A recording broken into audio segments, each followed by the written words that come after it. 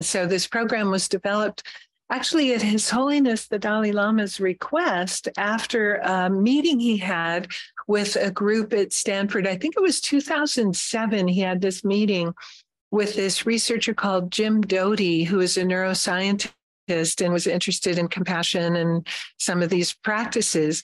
And after that meeting, the Dalai Lama said, oh, it would be so great if there was a training taking the kind of the contemplative practices, but presenting them in a non-religious way. Because he said, we all need compassion. We all need to develop our compassion.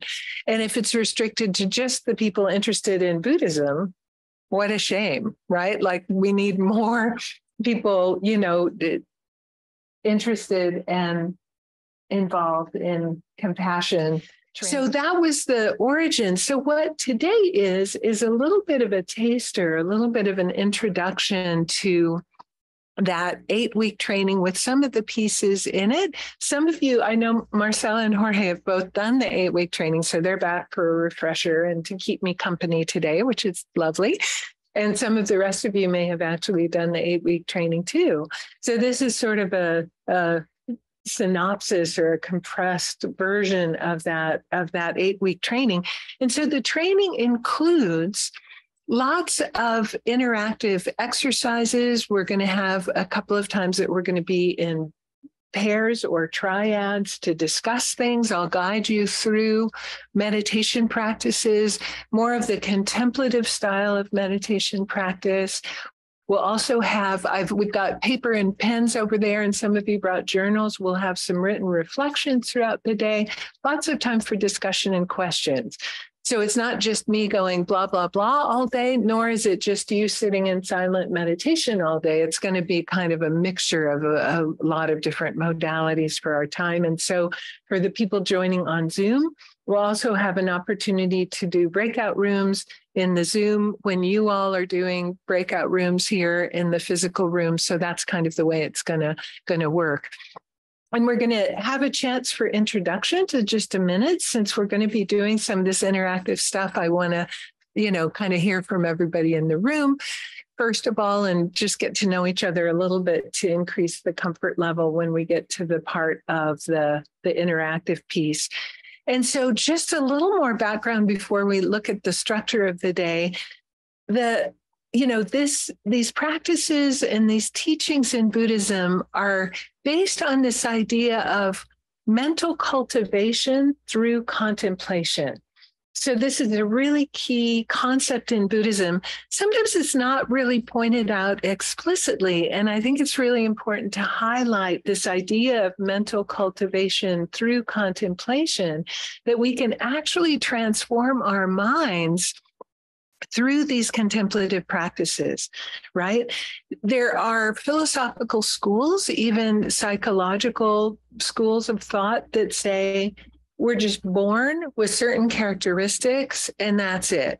You're either blessed to be a nice person, you're either a Mother Teresa or sorry, too bad, right? And Buddhist practice is all based really on this idea that we can actually transform and cultivate our minds, really transform ourselves through contemplative practice, right? So it's important to actually kind of really think about that.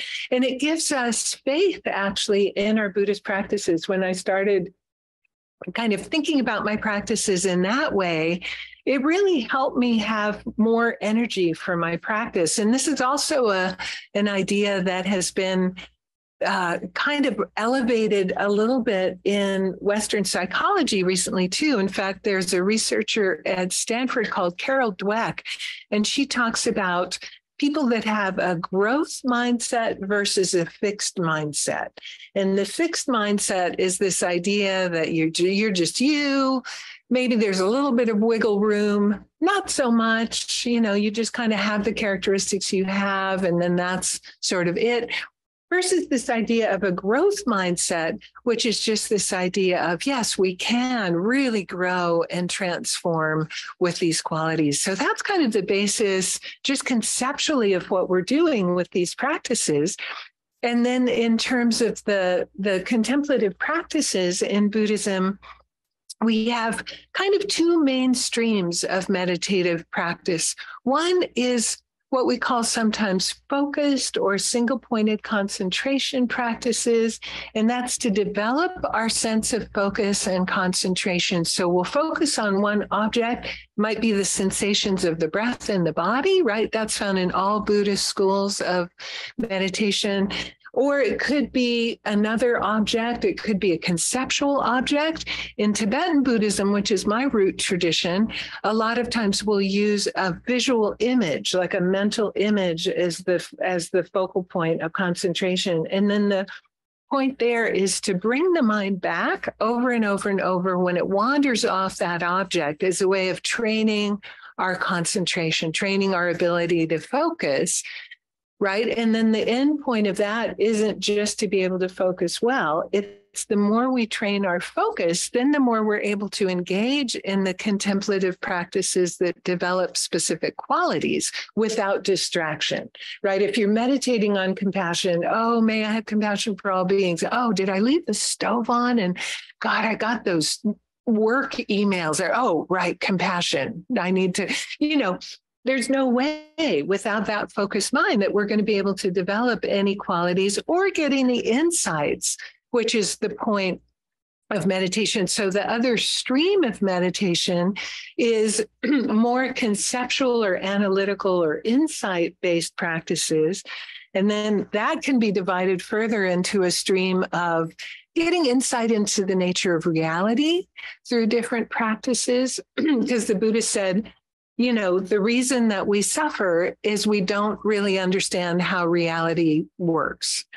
For example, getting an insight into the reality of impermanence or the fact that things are changing moment by moment by moment, right? And not understanding that at this deep level, not having a deep realization of that causes so much suffering. One of my best friends lost her husband just last Sunday, very suddenly, collapsed on the bathroom floor first thing in the morning.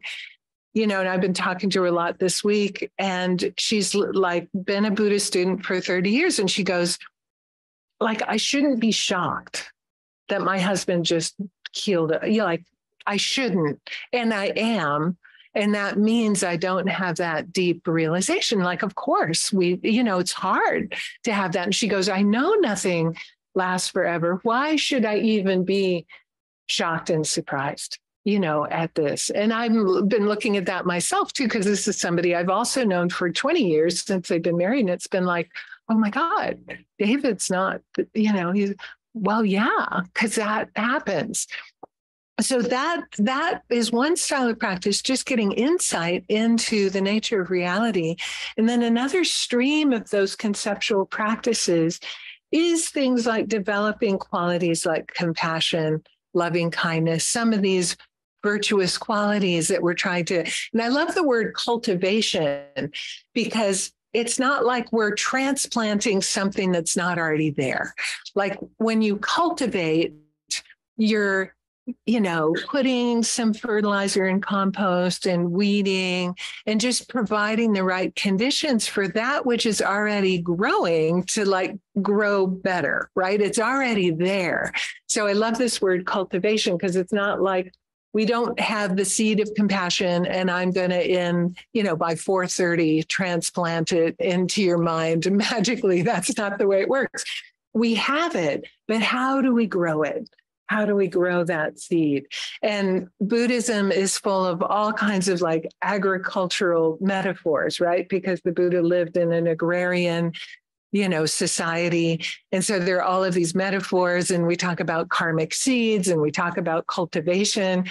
And it's interesting because cultivation is actually a direct translation really of the word for meditation, bhavana, that's found in the Buddhist scriptures. And in Tibetan, there's a word for meditation that comes from a root gom, which means habituation or familiarization. So both of these ideas is what we're doing in those contemplative practice. We're cultivating. And in fact, the Buddha would call the monastic community a word that one of my friends who's a translator of Buddhist scriptures translates as cultivators. So the Buddha would say, oh, cultivators, meditate well today. Oh, cultivators, listen to what I'm telling you about compassion. So the monastic community was actually known as the cultivators, as if they were like, farmers or something like that, but they were like the farmers cultivating the mind, right? So cultivators of the mind. So that's kind of the basis conceptually and sort of philosophically of these practices that we're going to be doing today. And I want to just give you an outline, and I'm going to share my screen, which I know is a little tricky because it's behind a lot of you, but I'm just going to share. I'm not going to give you Best by PowerPoint at all. There's just going to be a couple. So we're going to go around in just a minute and do introductions of everybody in the room, and then talk about our communication agreements for the day. Since we are going to have so many kind of interactive pieces, we are going to have some communication agreements. We're going to explore the meaning of compassion and how it's cultivated. We're going to start with loving kindness for a loved one, and then self-kindness and self-compassion. This is super important, cannot be skipped over. And we'll talk about that. We're going to be spending some time on those practices, and then extending compassion to others. And so when we think about this, we think about it in terms of sort of concentric circles. We start with the easy objects of compassion. And then as we're cultivating, we kind of go out in little concentric circles. So we'll be just getting a taste of that throughout the day, and then ending the day with how do we extend compassion to others, even sometimes the difficult people, but we don't start with the most difficult. And that's a mistake we often make. We're like, oh, I want to be compassionate. Okay, Vladimir Putin. And then it's like, maybe we've raised the bar a little high. Maybe just think of the slightly irritating person, but start with the loved one, as then we get that felt sense of what that compassion actually feels like.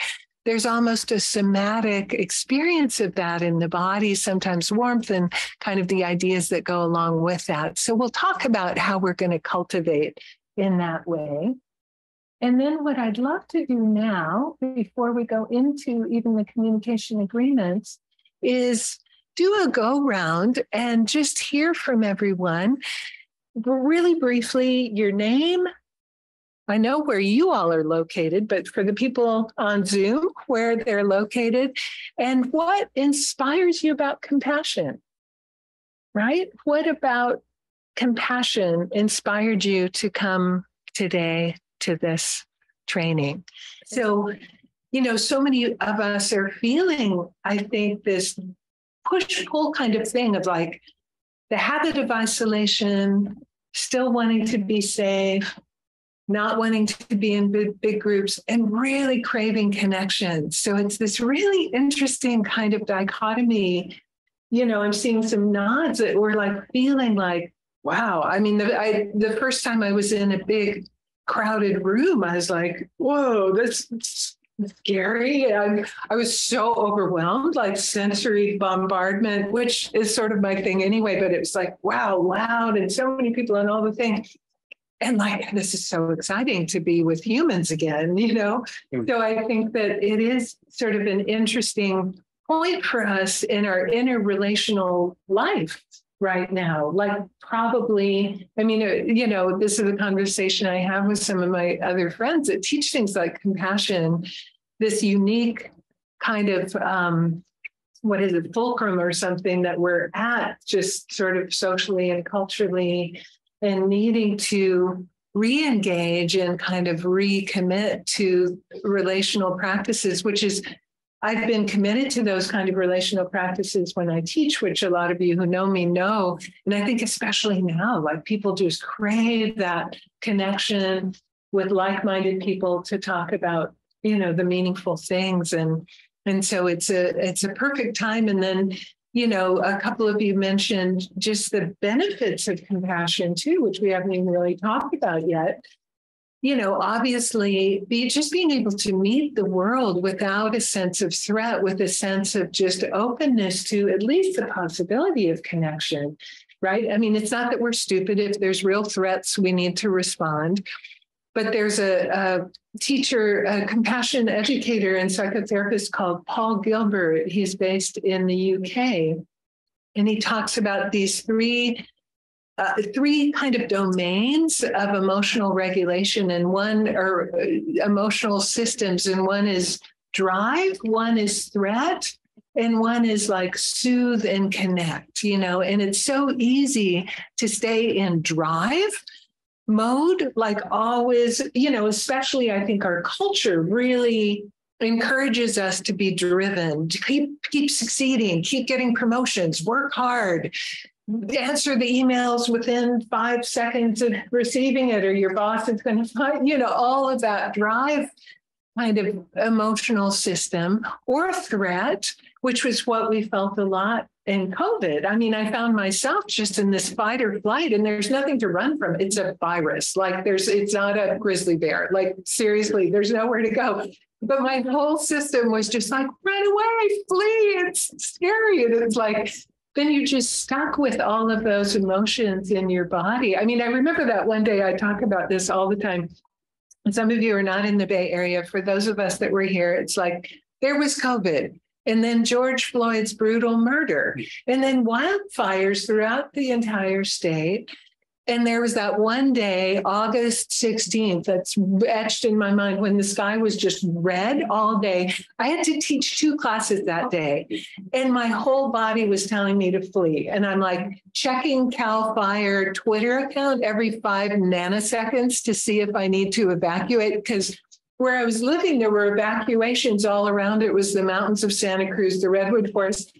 This Buddhist center that was nearby had evacuated to the Buddhist center. So evacuation was very much a possibility. And I'm trying to settle myself and go teach the class, get your prefrontal cortex back online. You don't have to have this fight or flight. But it was fully happening. Oh, and the presidential election, let me not forget.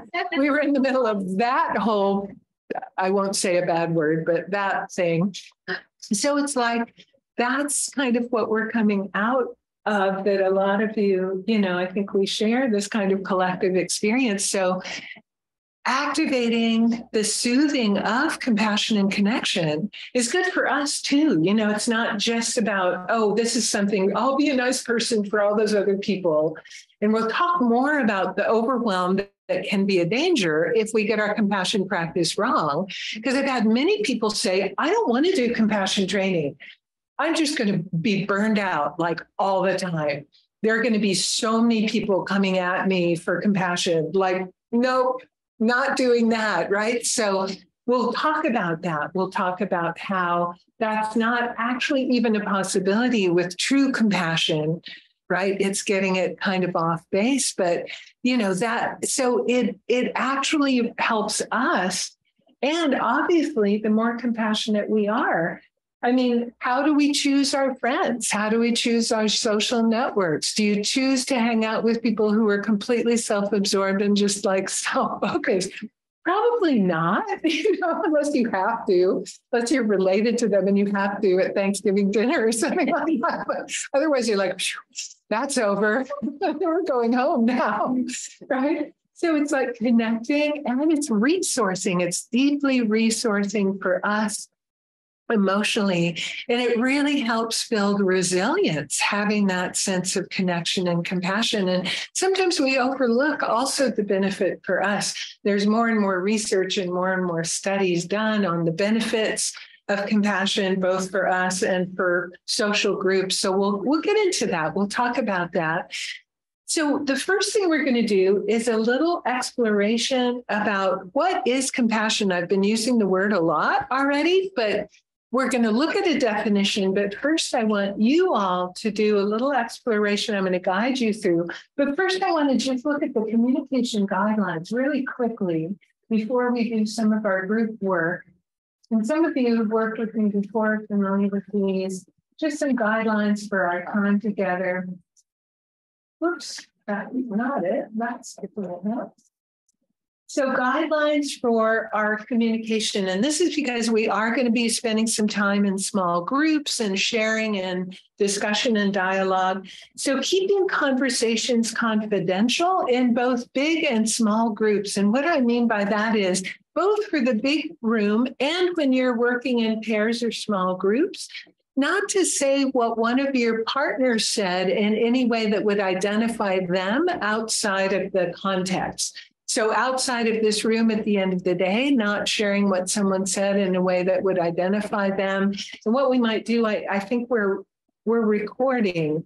We might pause when we get to some of the sharing back, just so that that won't necessarily be recorded to keep the confidentiality. And then when you're in a small group, also not coming back and saying, oh, Karen said that she was really struggling with compassion with so-and-so. Right? That kind of thing. So pretty clear. Asking permission for follow-up conversations. And what I mean by this is sometimes someone will share something kind of vulnerable, right? That's kind of transparent and vulnerable. Sometimes what happens after that is someone will rush up to them during the break and go, oh, that same thing happened to me, and this is what you should do about it.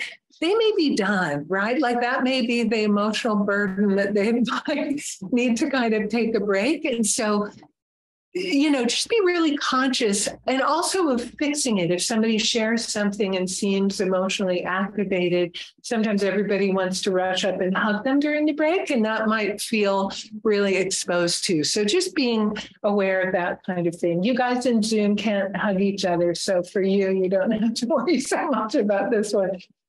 Sharing your story and not offering advice and problem solving, which we also can tend to do just out of our care for others.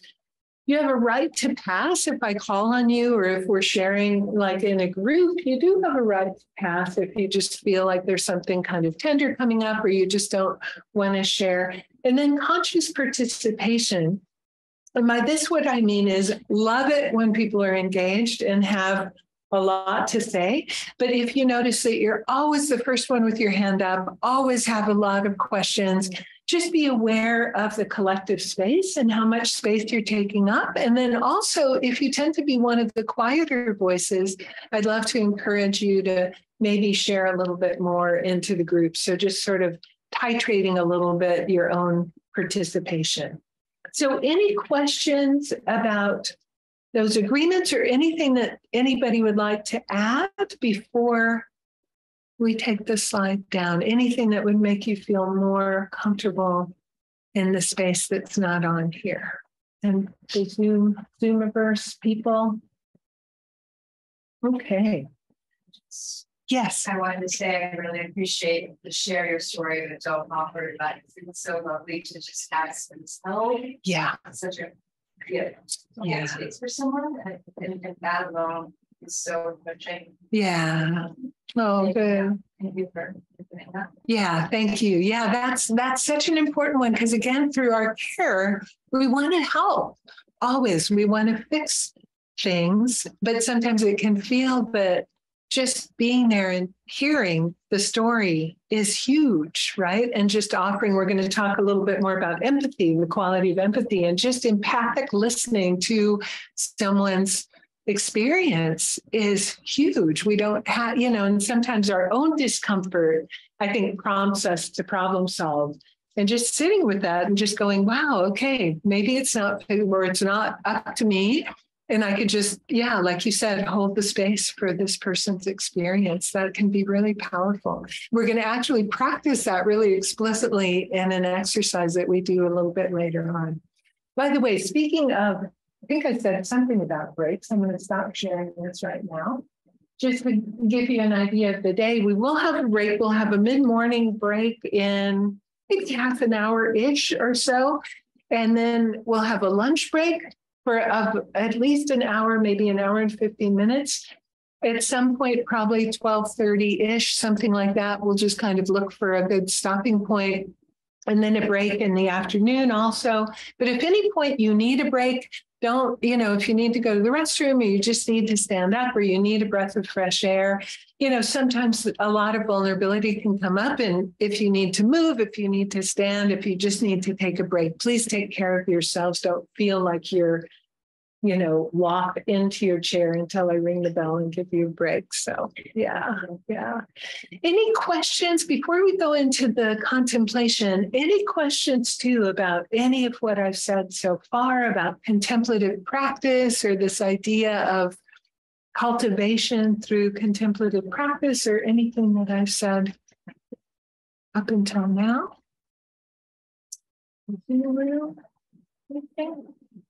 Okay.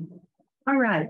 So what I'm going to do, we're going to look at what compassion is and what it isn't. But first, what we're going to do is what my friend Eve Ekman, who's one of the main teachers here at the San Francisco Dharma Collective, she says, there's research and then there's me-search, right?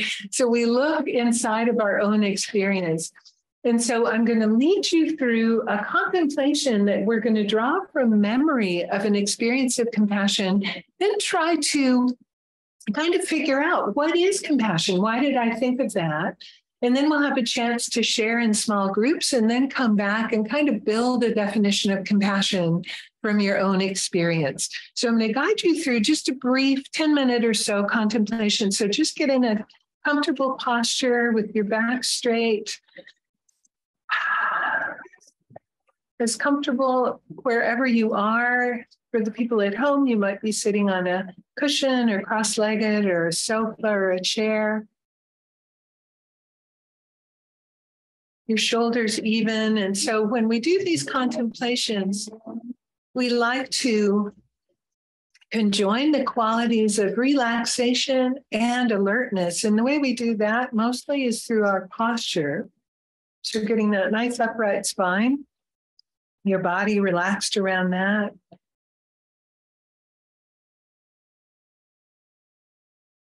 Your eyes can either be closed or slightly open. If you want to let a little bit of light in, that keeps you from getting sleepy.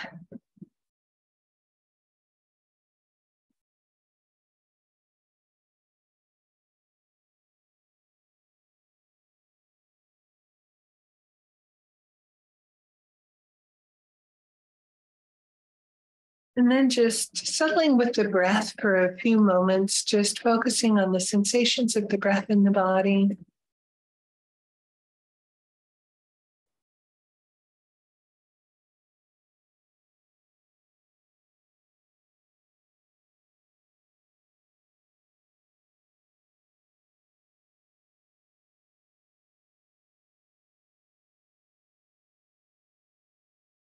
And now we're going to draw from memory. And so I'll invite you to bring to mind a time when you recognized an experience of compassion. And so it could have been either that you felt compassion yourself towards someone else. So either you offered compassion or felt compassion towards someone else, or maybe someone was compassionate to you. You received compassion from someone else. Or it could even be that you witnessed an act of compassion. So maybe you were neither the giver nor the receiver of compassion, but you actually just were a witness to some compassionate act. And so just take a moment. If there are several examples that you've experienced, that's wonderful, but just pick one for the purpose of this exercise. And it might be something that's happened recently or something that really made a strong impression.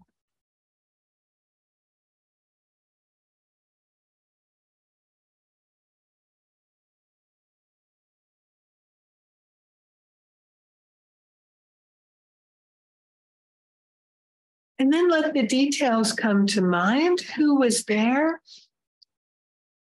What happened? Was it an action or words involved, or just a feeling that either you experienced towards someone or that you received from someone? What were some of the components of that experience? What happened? And how did it feel for you and the other people involved? And then did it lead to anything? Did something else happen?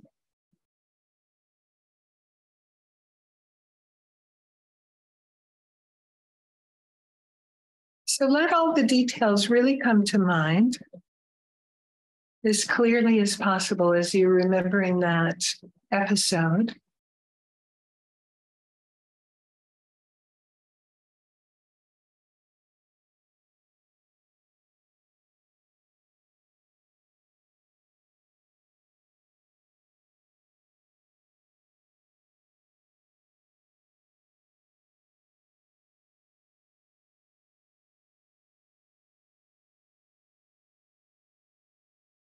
And then how did you recognize that experience as an example of compassion?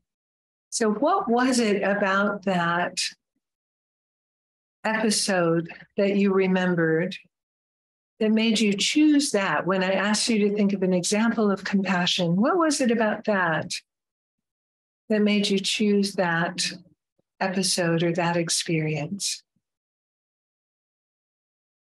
What are some of the characteristics of compassion that you can identify from that experience?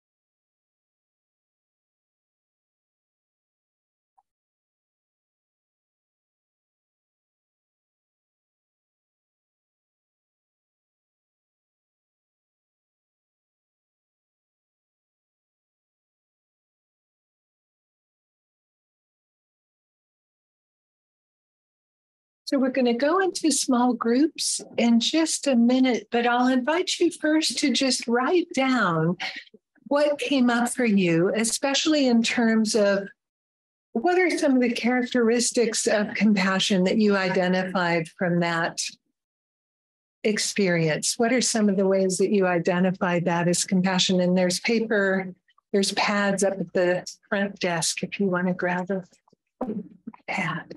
So just a couple of minutes of just noting down what was it about that that made you identify that as compassion.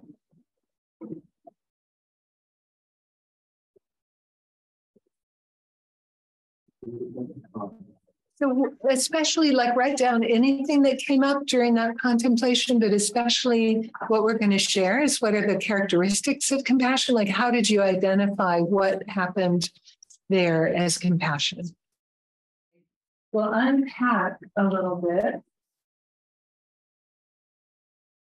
So unpacking compassion.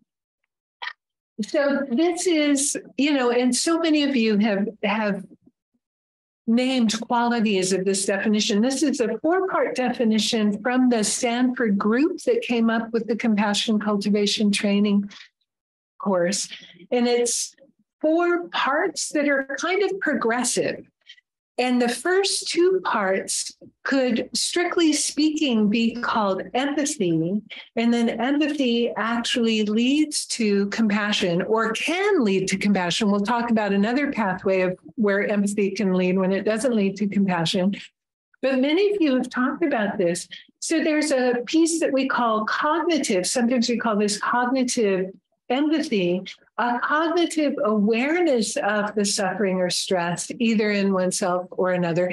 And that's that perspective taking piece. Anissa talked about that with like putting herself in the shoes of this mother who'd lost the child. Like cognitively, we have an understanding, we have that perspective taking, we're kind of taking the stance almost of that other person, imagining what it would be like to be having their experience. And then there's an affective piece, an emotional response, being moved by the suffering. And again, compassion by definition, we're talking about suffering. We're talking about meeting suffering. So in here, we're having that emotional resonance, that emotional response of care and concern, which as human beings, we've got that on lock. Like there are other species that have empathy. In fact, a lot of research done on our primate cousins, especially, right, who have also all the facial expressions of emotion. You know, the people that have taken the Cultivating Emotional Balance, which Eve teaches, like all the facial expressions are the same for many of the major emotions, also empathy. Other species too. There's even studies now done on fish, which we kind of don't think really have an emotional life. On is like, oh God, fish, right? But as humans, you know, apparently we have this capacity to resonate with the emotional experience of another, even if we don't know what's going on. Mostly through the facial expressions, we get sent body language and all these cues, vocal tones. You don't have to know the story. You walk into a cafe and someone's sitting there with a bouquet of flowers, like the beautiful one that Anna brought, and they're crying. And then there's another dirty coffee cup right across from them. And you're like, somebody just broke up, you know? You know, because there she is. She's like trying to kind of pull it together. And you know, your heart, like we have this expression in English, like your heart goes out, you just resonate. I mean, that's that resonance and that connection with the emotional experience of another. And to get to Tom's question, which is why I said perfect timing, it's said that with the people that we know and love and are connected to, we have more of the affective and we have more of the cognitive empathy with strangers. So we have more of the emotional connection with the loved one, like people that we know and they're close to us, which can lead to the overwhelm. And we'll talk about that in a minute too. And we have more of that cognitive perspective taking with strangers. So that's the proportions. And sometimes we talk about having balanced empathy helps us stay present in the face of suffering, because affective, we can be flooded and actually merge with the experience of another. And it's not really helpful, and doesn't lead to compassion because we're just overwhelmed and we're like, I'm out of here, right? When we're too merged. And too much perspective taking or understanding without the warmth is just kind of cold, right? So we want to have both of these two, you know, and balance those. And then on the basis of that, and this is where we get into the realm of what we would call compassion. And in fact, this is the Buddhist definition, intentional, the wish to alleviate the suffering in some way. So we're resonating with the suffering, we're understanding the suffering, we're feeling care and concern, and then we have that wish to relieve it in some way.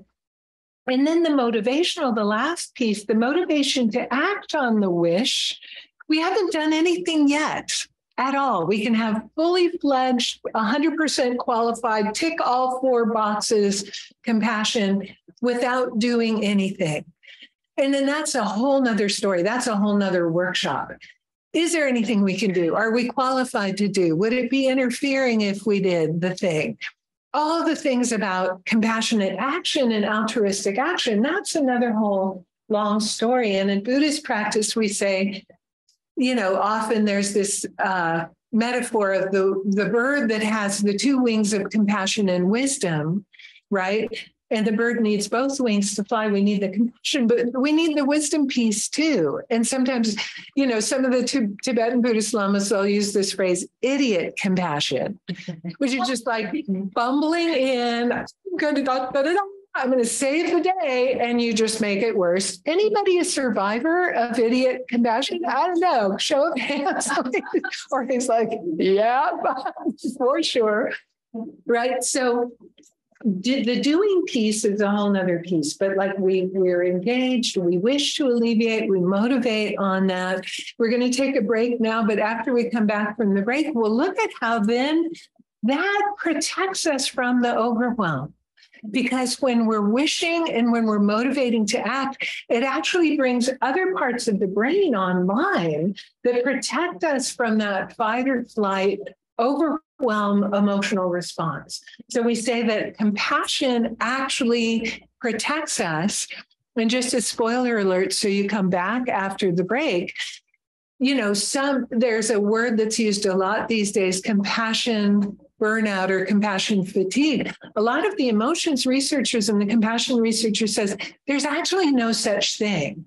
It's impossible to have that. What we're experiencing, the thing they call compassion fatigue, is actually empathic distress, which is a thing, but compassion fatigue isn't. Because if we're really going to compassion, it's debatable. There's different views about that, but that's sort of the school of thought that I've been trained is that's a different thing, that empathic distress. So with that, I will give you a well-deserved, how about 8 minutes? And then we can come back. In California, that would make it 11:35. In your other time zones, add or subtract, and we'll see you in about 8 minutes. So the first one is about getting, kind of receiving spontaneous kindness from strangers. So we differentiate, and in Buddhism, we differentiate between loving kindness and compassion. So we say they're two different things. They show up in the Tibetan tradition in what we call the four immeasurables, in the Pali tradition, the four Brahma Viharas. So loving kindness, which is a translation of Maitri or Metta, and then compassion is known as karuna. So we say that the compassion is in a response to suffering with the wish to relieve the suffering. But loving kindness is just the wish for others to have happiness, right? And so I think those momentary moments of connection, unless you've tripped and fallen and somebody comes up and says, oh, and tries to get you up and help you, but just those moments of someone smiles, someone jokes, that's just the kind of kindness that we can just show each other. It's like in that moment, you're just connecting. I mean, I have this thing that some of you have heard me say. I was trying to use the name on somebody's name tag in a store because it makes them so happy. Like they're standing there for their 8-hour shift in the grocery store and nobody once has even treated them like a human. And you're like, hey, Susie, how's it going? They always just light up. It's so easy. It's one sentence, right? So that kind of thing, that it's so easy to just give kindness and spread that around. But I would call that kindness instead of compassion, unless there is a suffering that's being met.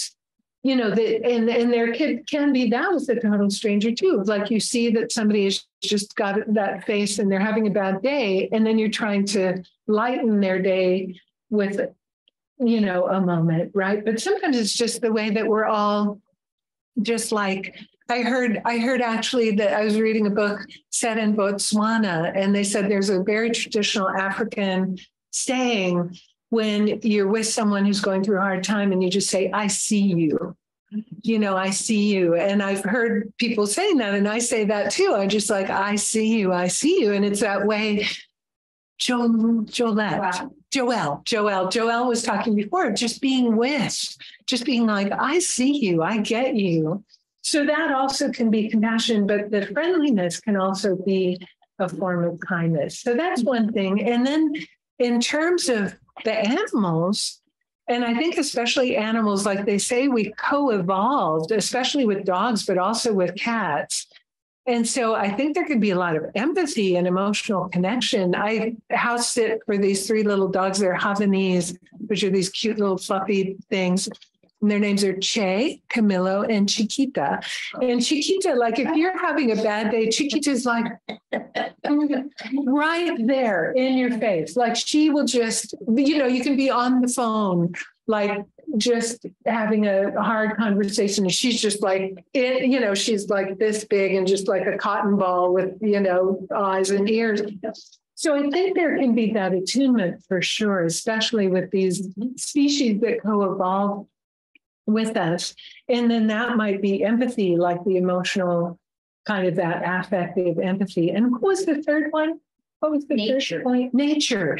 So Paul Gilbert, who talks about those three emotional regulation systems, and I think many of us have experienced the soothing quality of being in nature. So that can activate the soothing system in the same way that being around someone who really loves you and cares for you. And then there's some explanations of why that is. It's like, okay, we evolved to be in nature and, what's going on there. But yeah, for sure, when you say being soothed, I mean, a lot of times when I'm upset about something, I'll just go for a walk, in nature somewhere and just kind of be out there. And I'm not sure the physiology of that, but that definitely seems to be true. Yeah. It was sometimes also that compassion from our Dharma teachers, our lamas. Yeah. That somehow they just exude this. Yeah. This compassion. And I think, that's one of the things. There's a felt sense to that, almost like a baseline state of compassion, like through our training. There's almost this, and we talk about it when we talk about emotions. We say there can be an emotion, there can be a mood, there can be a state, and there can be a trait. And we don't say compassion is an actual emotion. It's more, but it could be at the level of a trait.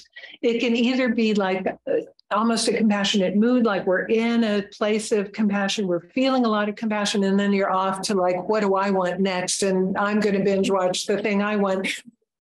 The trait level or the state level, but it can almost be, I think, trained. So it's just a trait that's kind of there 24/7. And I think that's a lot of the promise of these kind of training. Like, can we cultivate?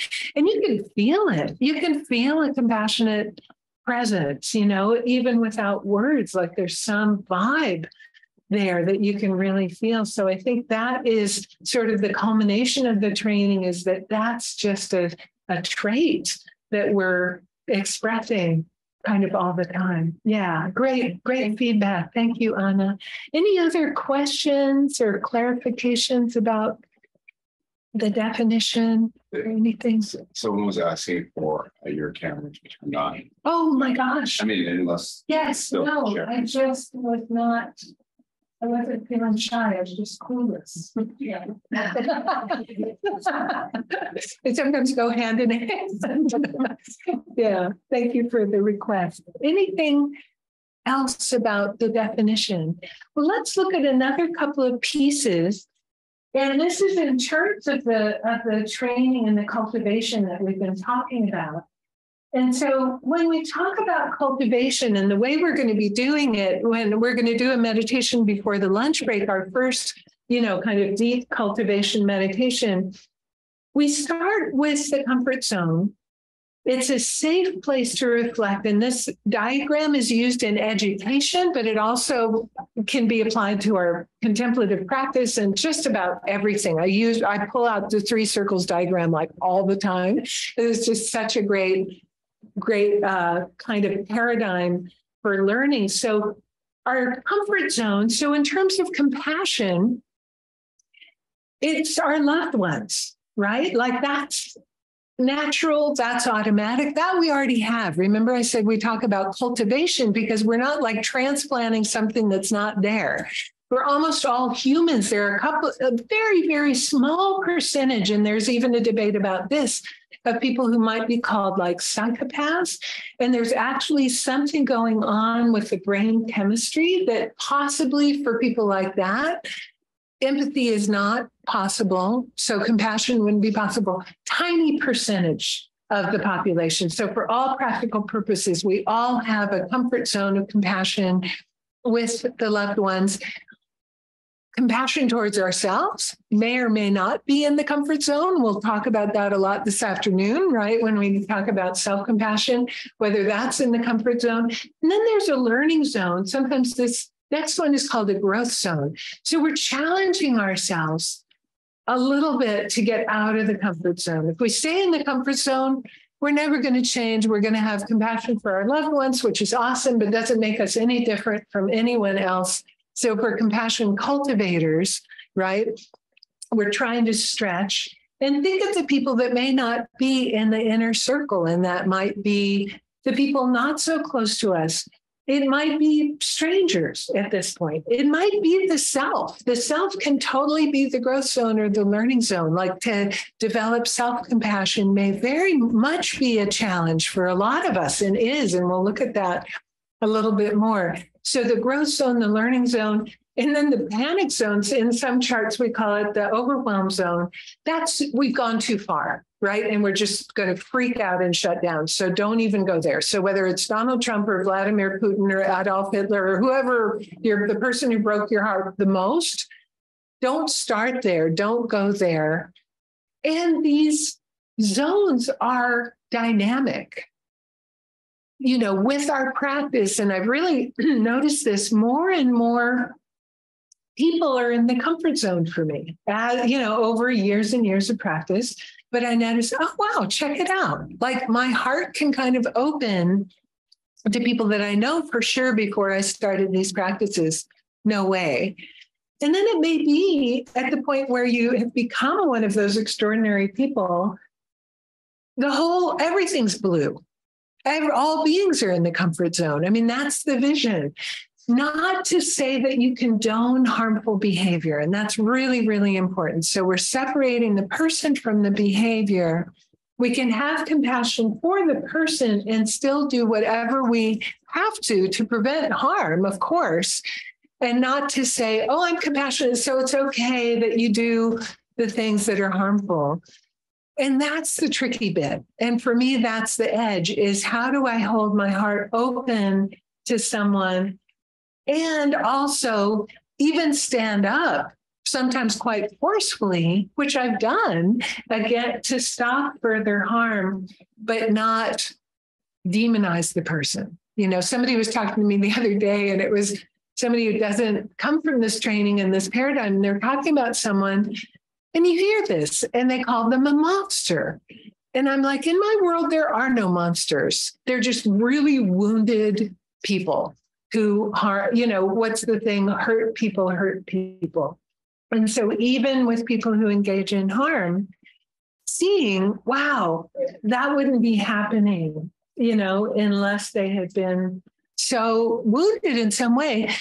And yes, really important, they not harm. But that's the kind of shift that can happen over time, right, with the practice, but very gradually. And I introduced this because so many people, I think, who are very enthusiastic about compassion practice go straight to the hardest case in their first meditation. And then they're totally overwhelmed and they're like, oh, I can't do this compassion thing. That was just re-triggering of all the trauma, And I'm like, no, pump the brakes, dial it back. Let's start slow and just go at your own pace, but also not just staying so comfortable with it, thinking about, and we'll look a lot more later this afternoon about how do we do that? How do we extend compassion to people who are not, the close ones?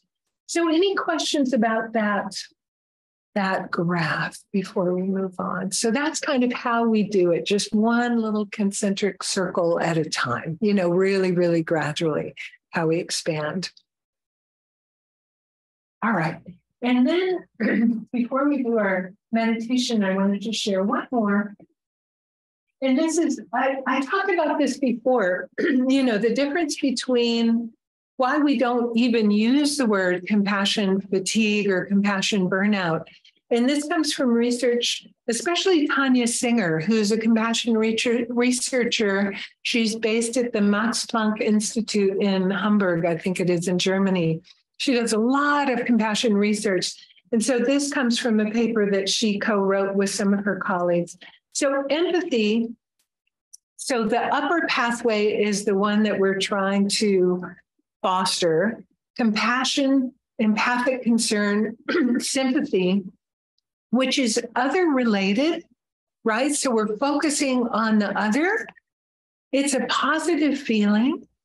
It leads to good health and a pro-social motivation, which means it's connecting us to others, right? We're showing up for others, motivated to be connecting, right? That's the compassion pathway. And empathy, especially if it's out of balance, that we're not balancing the cognitive piece with the emotional care and concern and the connection, can lead to distress, empathic or personal distress and overwhelm, which is self-related. So suddenly it becomes about us, doesn't feel good, and causes us to withdraw. And I think we've all felt that at times. It's just too big, or you're trying to connect in a way that's out of balance to the suffering. And I was really moved, Tom, talking about the cat and just what he was feeling with that caring concern sounded very balanced to me because it was a positive feeling. And we talked about that word bittersweet, right? And he was able to stay with that experience, even though it was really hard. So that pro-social motivation to care for the cat, to stay with, rather than, oh, I can't be in this situation and I need to withdraw. So thinking about that, is it really compassion fatigue if we feel a fear of developing our compassion because we're afraid we're going to get even more overwhelmed? It's like, oh, I already feel like I'm compassionate. He was talking about in his work situation in the face of suffering a lot. Is it going to make me even just more raw and vulnerable and exposed and overwhelmed? And that's not, and this is a lot of research back up. I mean, it's what the Buddha said, which is good enough for me. And there's a lot of like neuroscience and a lot of research also pointing to this, that compassion is resourcing, right? It gives us resilience, and it's deeply resourcing if we get the balance right. And if we're not feeling pity, and if we're not feeling empathic distress and overwhelm. So any questions about that? Okay, well, I'm going to stop sharing. And let's get into our first practice.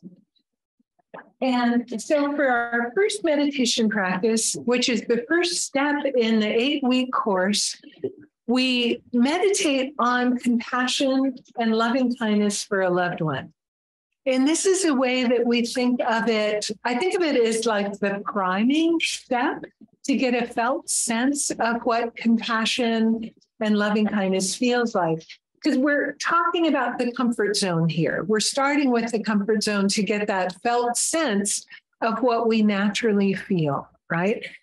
In the very traditional Tibetan Buddhist sequence of developing the meditations, and this is something that Thupten Jinpa, who is His Holiness the Dalai Lama's main English translator, some of you may have seen him translating, and is also a Buddhist scholar in his own right, amazing being. He helped to develop the Stanford compassion training. And when he first started developing it, he said, oh, in the traditional Tibetan Buddhist world, we start with the self, because the idea is, oh, well, we have more kindness and compassion for ourselves, like obviously. And he said, I don't know what's going on with you guys, but that was not like, we were like, no, it's complicated, right?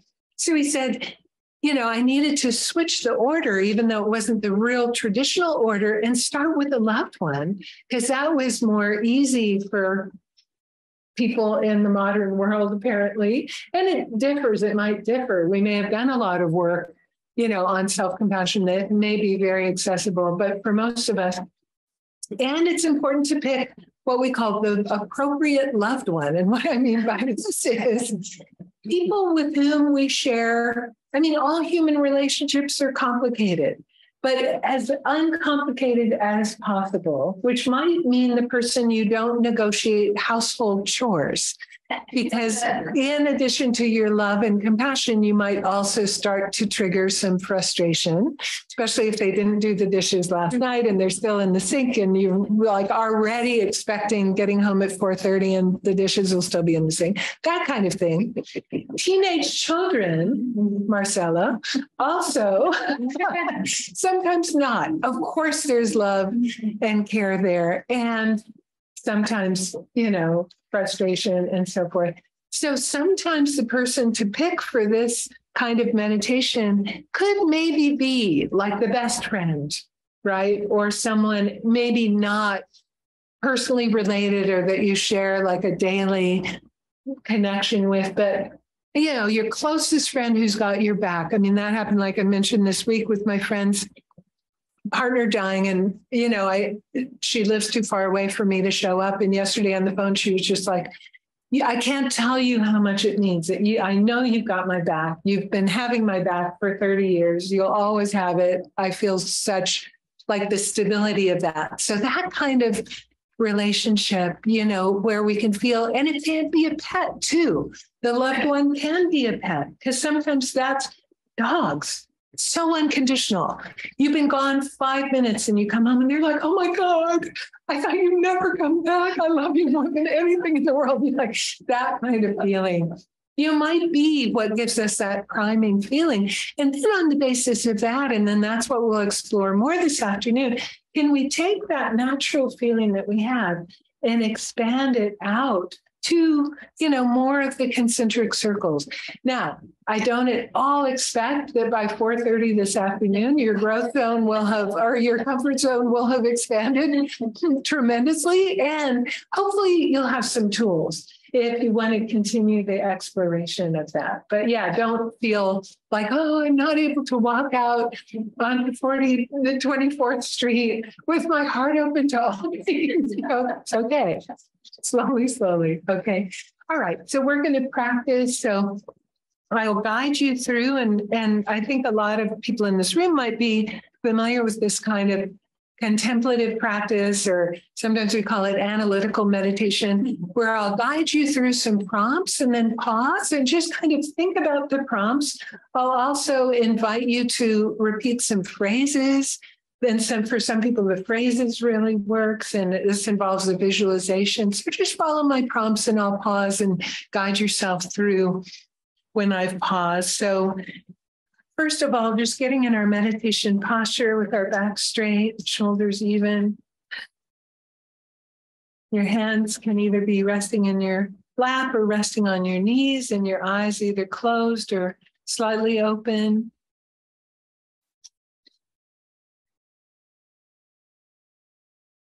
And settling into your body. So we've been sitting for a while. Just noticing if there's anywhere in your body that needs a little bit of attention, a little bit of relaxation. And I'll invite you to just relax deeply with the exhale.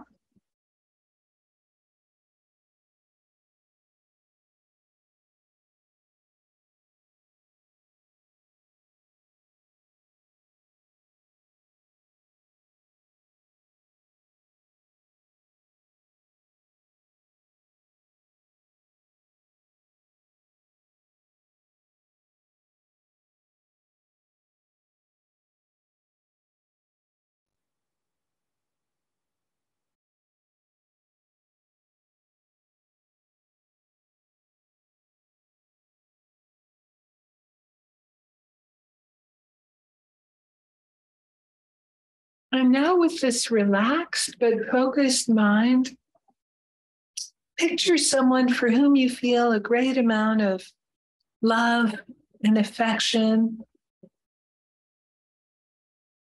It could be your child, maybe a grandparent, or a close friend, maybe even a mentor, someone who's been really important in your life as a guide. Or this object of your deep compassion and loving kindness could be a pet. So taking a moment to choose someone, and again, choosing someone that the relationship is not as complicated that it's going to bring up a lot of mixed feelings, but as much as possible, someone you imagine that thinking of them is going to bring feelings of compassion and loving kindness.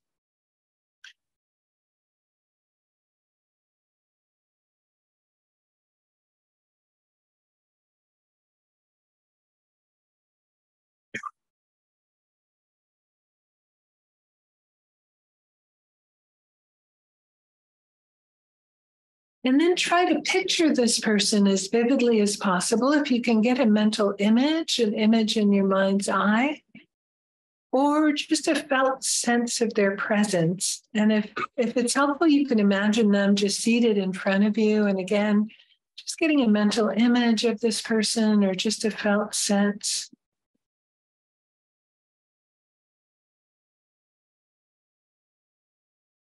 And as this person's presence, as their image becomes clear, it's really noticing what you're feeling, noticing what the feeling of love and connection that you have towards this person makes you feel.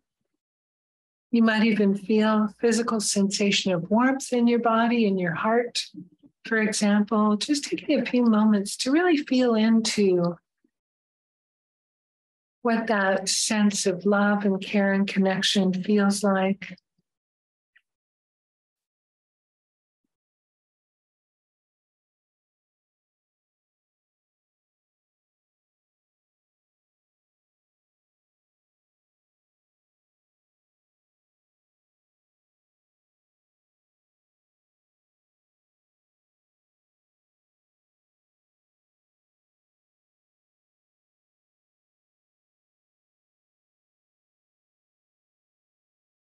And then I invite you to also recite the following phrases silently in your mind, because this helps to deepen that feeling of care and connection.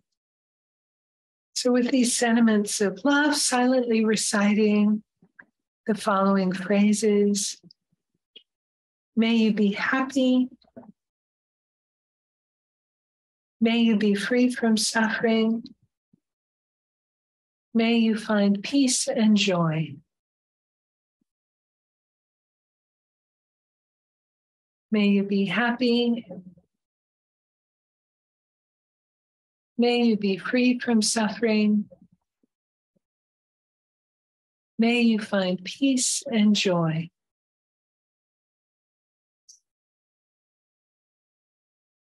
May you be happy. May you be free from suffering. May you find peace and joy. So continue with these phrases silently when you need to, just mentally refreshing that picture of your loved one or that felt sense of their presence as you recite the phrases.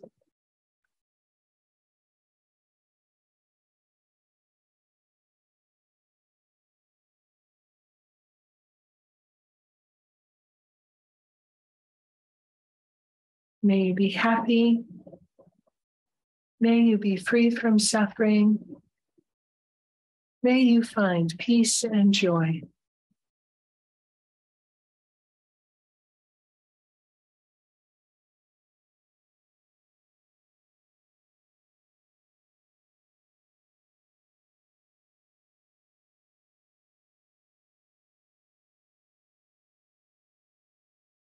And now, as you breathe out, imagine that you extend a warm golden light from your heart that carries all your feelings of love and connection. So, just from the center of your chest, from your heart, this warm golden light goes out, touches your loved one, bringing them peace and happiness. So, couple this visualization along with the phrases. May you be happy. May you be free from suffering.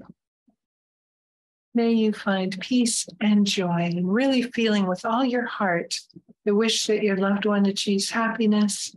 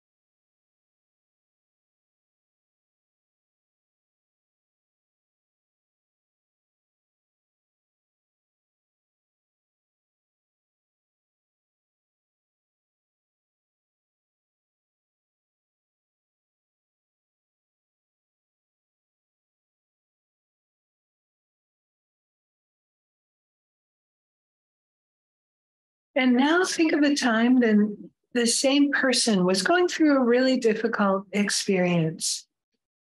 Maybe they were ill or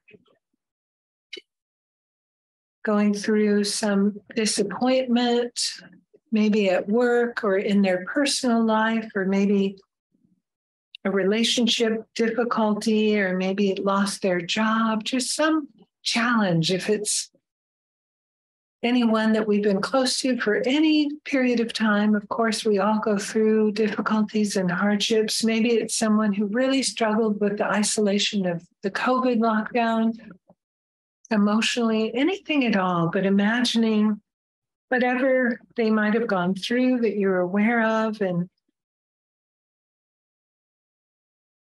really noticing how it feels when you bring your loved one's suffering to mind.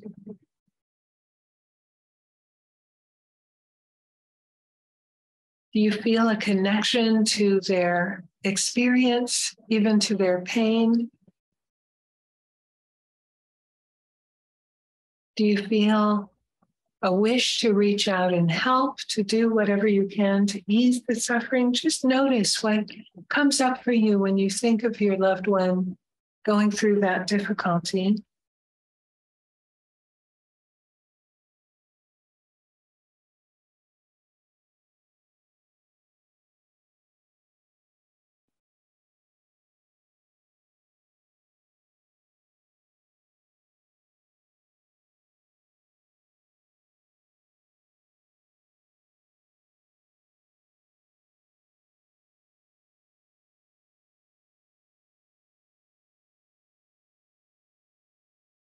And then, continuing to focus on your breathing, focusing on these feelings of tenderness, concern, the urge to do something that might arise in you when you imagine your friend suffering. And I'll invite you to couple those feelings with the following phrases. May you be free from suffering. May you be free from fear and anxiety. May you find safety and peace. May you be free from suffering. May you be free from fear and anxiety. May you find safety and peace.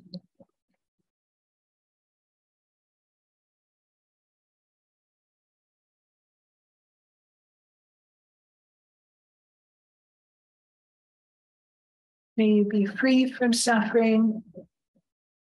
May you be free from fear and anxiety. May you find safety and peace.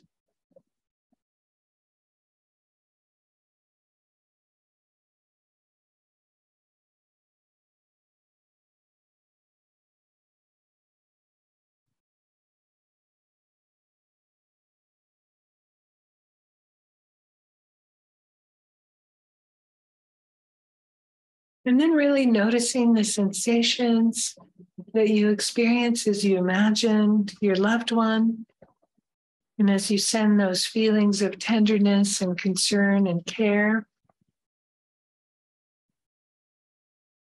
And then again, imagining as you breathe out, extending that warm golden light from the center of your heart that touches your loved one. And imagine when they're touched with that light, it actually eases their suffering, bringing peace and ease. And so with each out breath, imagine sending out that golden light from your heart that actually relieves the suffering of your loved one. And you can continue with the phrases as you couple it with that visualization of the golden light. May you be free from suffering. May you be free from fear and anxiety. May you find safety and peace.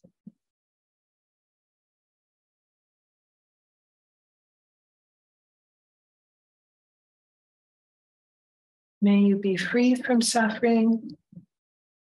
May you be free from fear and anxiety. May you find safety and peace.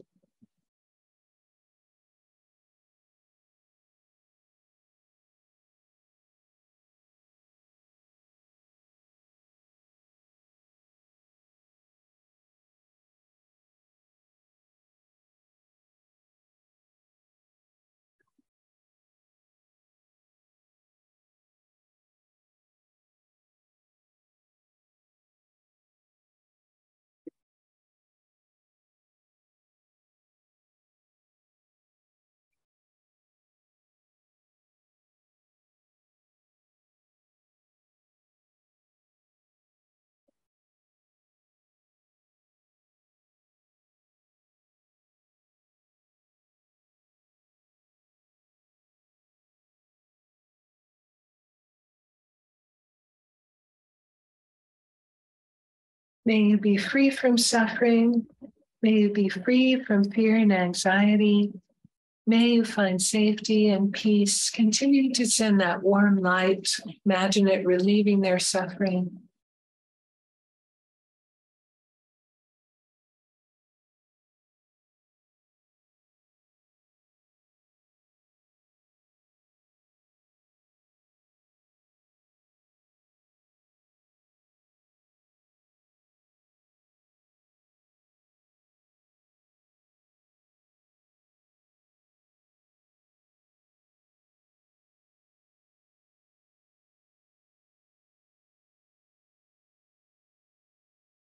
And feeling with all of your heart the wish that your loved one be free from suffering, from fear, from anxiety, and feeling that you're actually able to relieve them.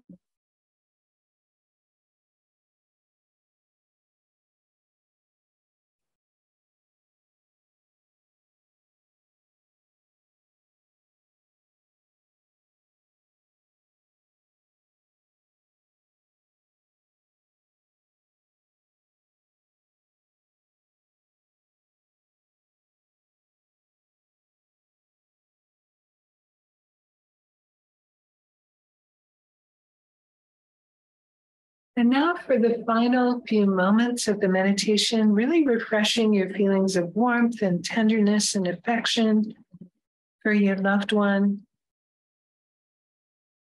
May you be happy. May you be free from suffering.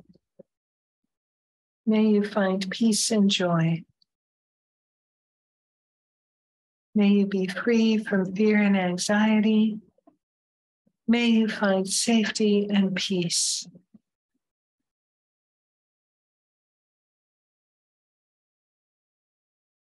We're sending those thoughts of loving kindness, wishing them happiness, and the thoughts of compassion, wishing them freedom from suffering, and holding that loved one in your mind's eye. May you be happy. May you be free from suffering. May you find peace and joy. May you be free from fear and anxiety. May you find safety and peace.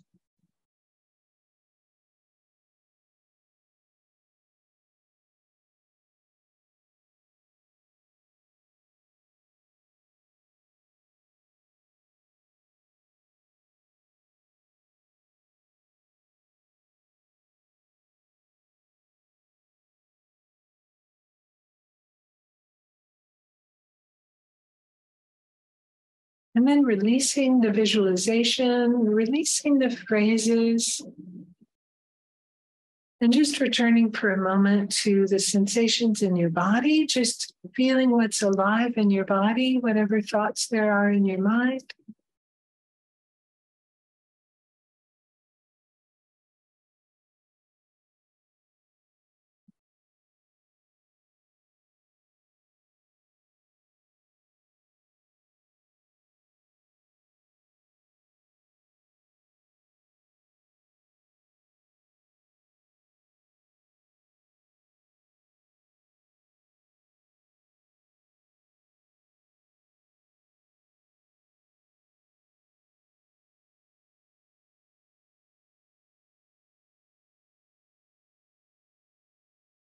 Just take a few moments to relax your posture and gently come out of meditation.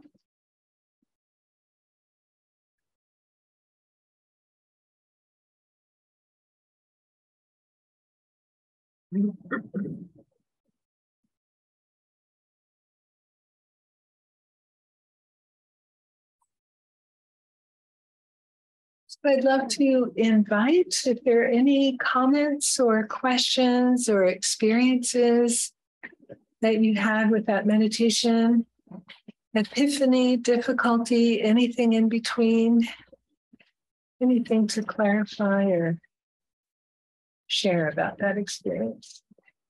And again, we didn't start with the self because that may, for a lot of people, is not the most comfortable piece and sometimes can be quite challenging. And super important not to skip over and go, no, no, no. And those of us in the Buddhist world, I mean, I see this thing that I'm personally also a survivor of, which John Wellwood, Eve's teacher's late husband, calls spiritual bypassing, of like, oh no, I'll jump over all my own personal messy BS to, sorry, did I say that? That was bad. I mean, the recording's on. To, other sentient beings. It's like, I'm a Buddhist, I'll focus on others. That's easier. I'm a mess. But if I'm a Buddhist, but that's not it either. That's not it either. We say in the Tibetan tradition, we're always talking about equalizing self and others, right? So it means we're neither raised up in this arrogant, self-absorbed way. It's not out of balance in this way. But I find many people drawn to spiritual practice have the other fault of like, oh no, I'll be fine. I'll just sit in the dark alone eating the burnt crusts of bread. And it's like, dude, that's not what the Buddha said. Like, please, right? So we can get so far in that direction, which is also not balanced, and over again, when I talk about empathy, I talk about balance. When I talk about these practices, we're so terrified of not being humble or something, or we're so yeah, anyway, that's a whole nother thing, but we will get to that after lunch. I'll go off on a rant right now, but we'll look at, when we come back, we'll look at self-kindness and self-compassion, because out of the 8-week Stanford training, we spent 2 whole weeks on the self, because it wasn't enough to just have 1 week out of 8 on us. We're so complicated, we require 2 weeks.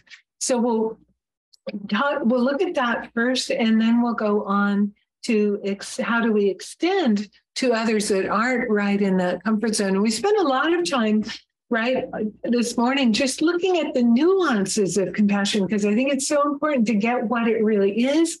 It's not pity. It's not self-effacement. It's not being a doormat, like all the things we might think compassion are. It's not any of those things. It's just meeting others with that care and concern and wish for them to be alleviated from suffering. And we need to also be clear about the boundary for it to be sustainable. So we'll talk more about that this afternoon as we get into how do we extend sustainably, because that's the whole point, right? So let's just begin by settling for just a minute, just getting into a comfortable posture and bringing our attention first to our body and just relaxing if we feel any tightness or tension. And just taking a few moments to use the breath to just arrive back into the space, into our bodies, into the present moment. I was excited by all the bakeries and papayas out on the street, so I need to bring myself back to compassion space.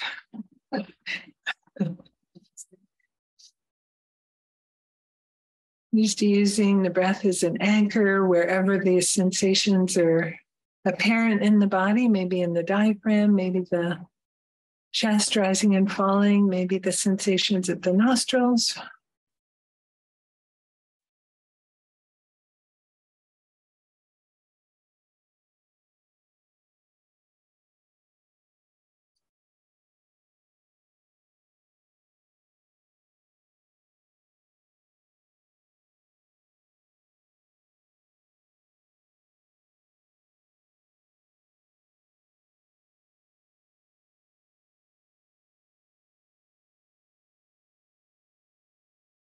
And then for those of you that were here this morning, we spent some time just looking at and talking about our intention and our motivation for being here for this workshop today. So just taking a moment to just refresh or renew your intention. And it might be that something has changed, something about what you've heard has shifted something for you, perhaps. We're just taking a moment to renew our motivation. We say in Buddhist practice that we get more out of any kind of teaching or meditation or even a study session if we're really clear going in and really set a strong intention. So just taking a moment.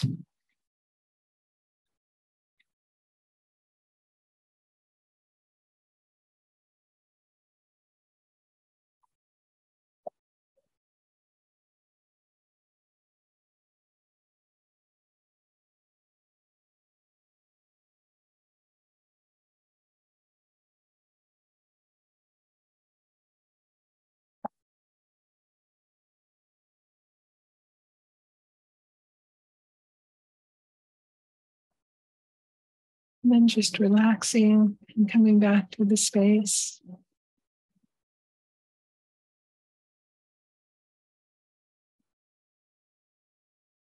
Okay, so just to review a little bit what we've been talking about so far. So we started out this morning first just talking about the idea of mental cultivation through contemplation, that we actually think about what Carol Dweck from Stanford calls having a growth mindset, which means that we can actually transform and change. And that's sort of the philosophy behind Buddhist contemplative practice, any kind of Buddhist practice, actually, instead of having a fixed mindset saying, we just are the way we are, we can't change so much. Maybe we can be a little tiny bit nicer if we really try hard.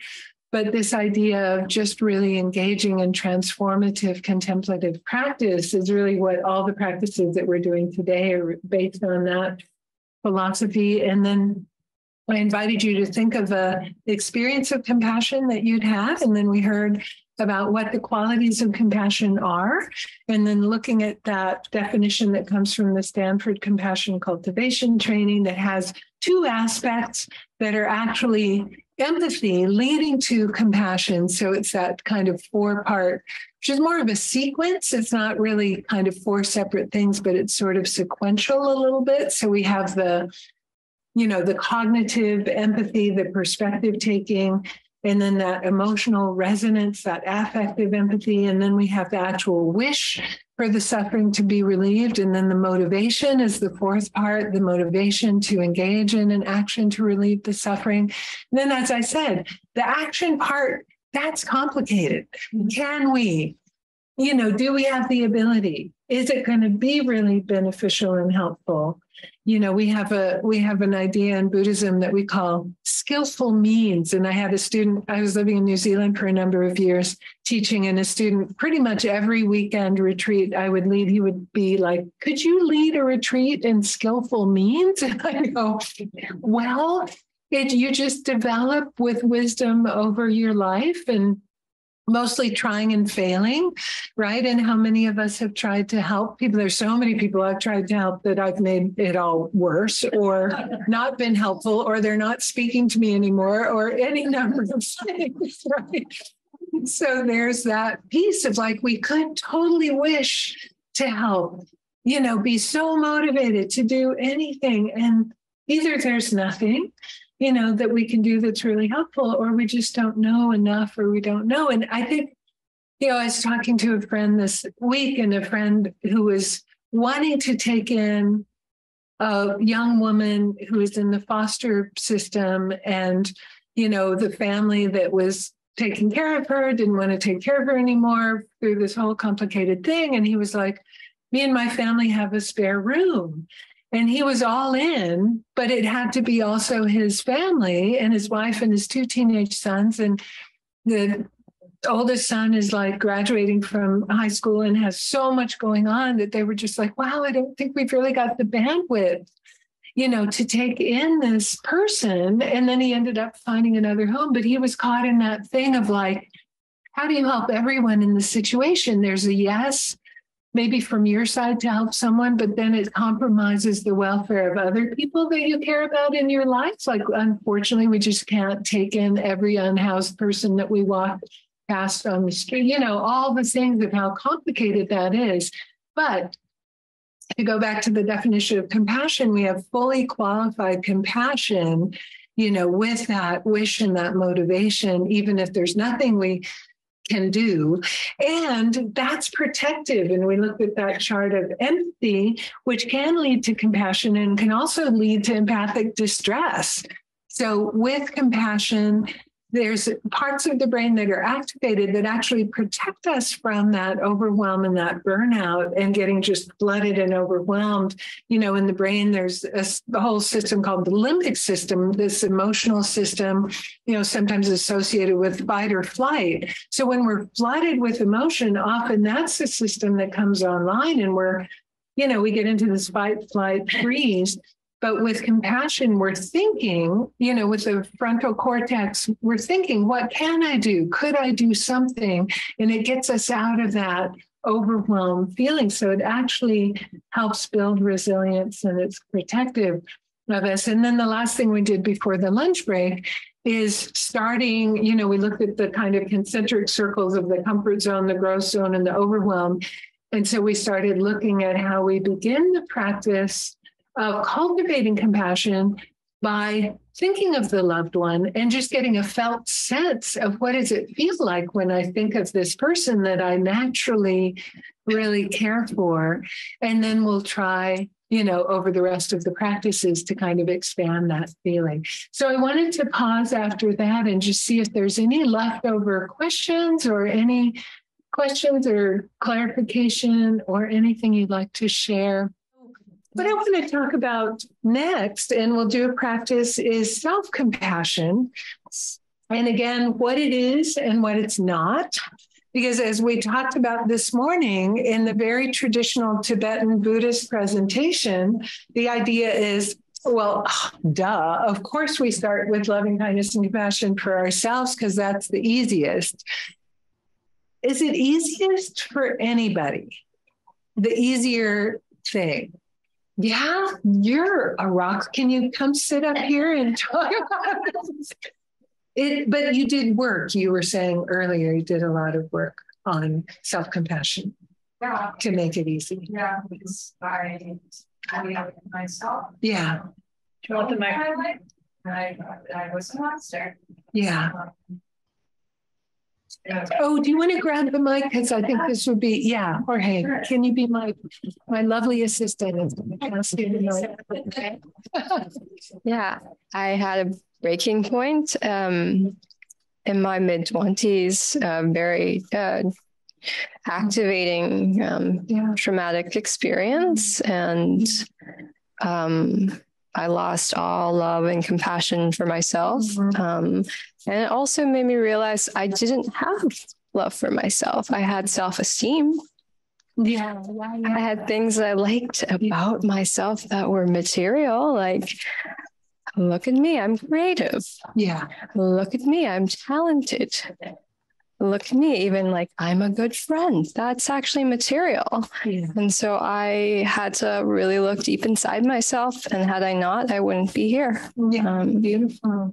Yeah. Yeah. So you worked hard at it. You really realized it.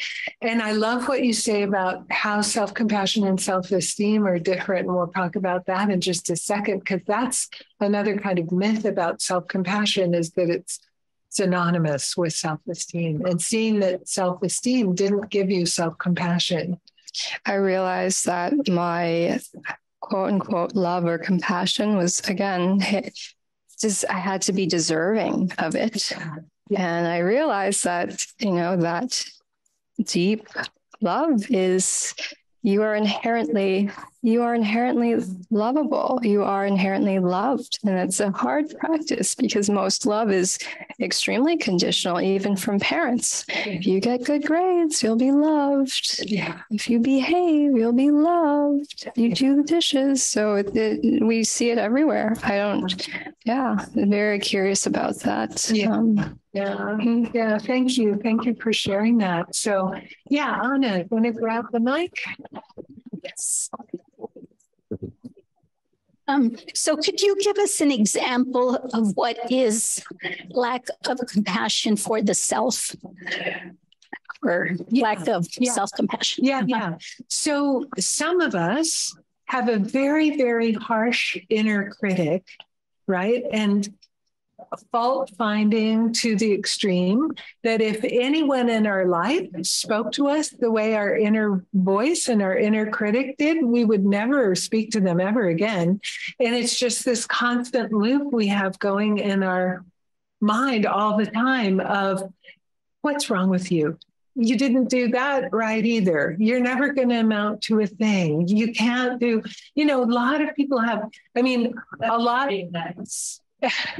What does yours say? I wouldn't really. Yeah. There's usually unprintable words in there. Yeah. For a lot of people, for some people, it's almost constant. For other people, it just comes from time to time. And it's very interesting. There's a I mentioned his name earlier when I talked about the 3 emotional regulation systems of drive, threat, and soothe. Paul Gilbert, this researcher in the UK, and he talks about the evolution of self-criticism. And I found this fascinating, and it helped so much because he said, we have that because we're trying to fit in. And he said, you're monitoring. He said, okay, think about our evolutionary past. And I know this is debatable, but most people think we evolved, and we evolved all of our emotional systems for a small interrelated tribe or clan or band of 100 or 150 people that we'd see in our whole lives. Like we only interacted with like 100 or 150 people. And there was a hierarchy because in every human culture, mostly there's some sort of hierarchy.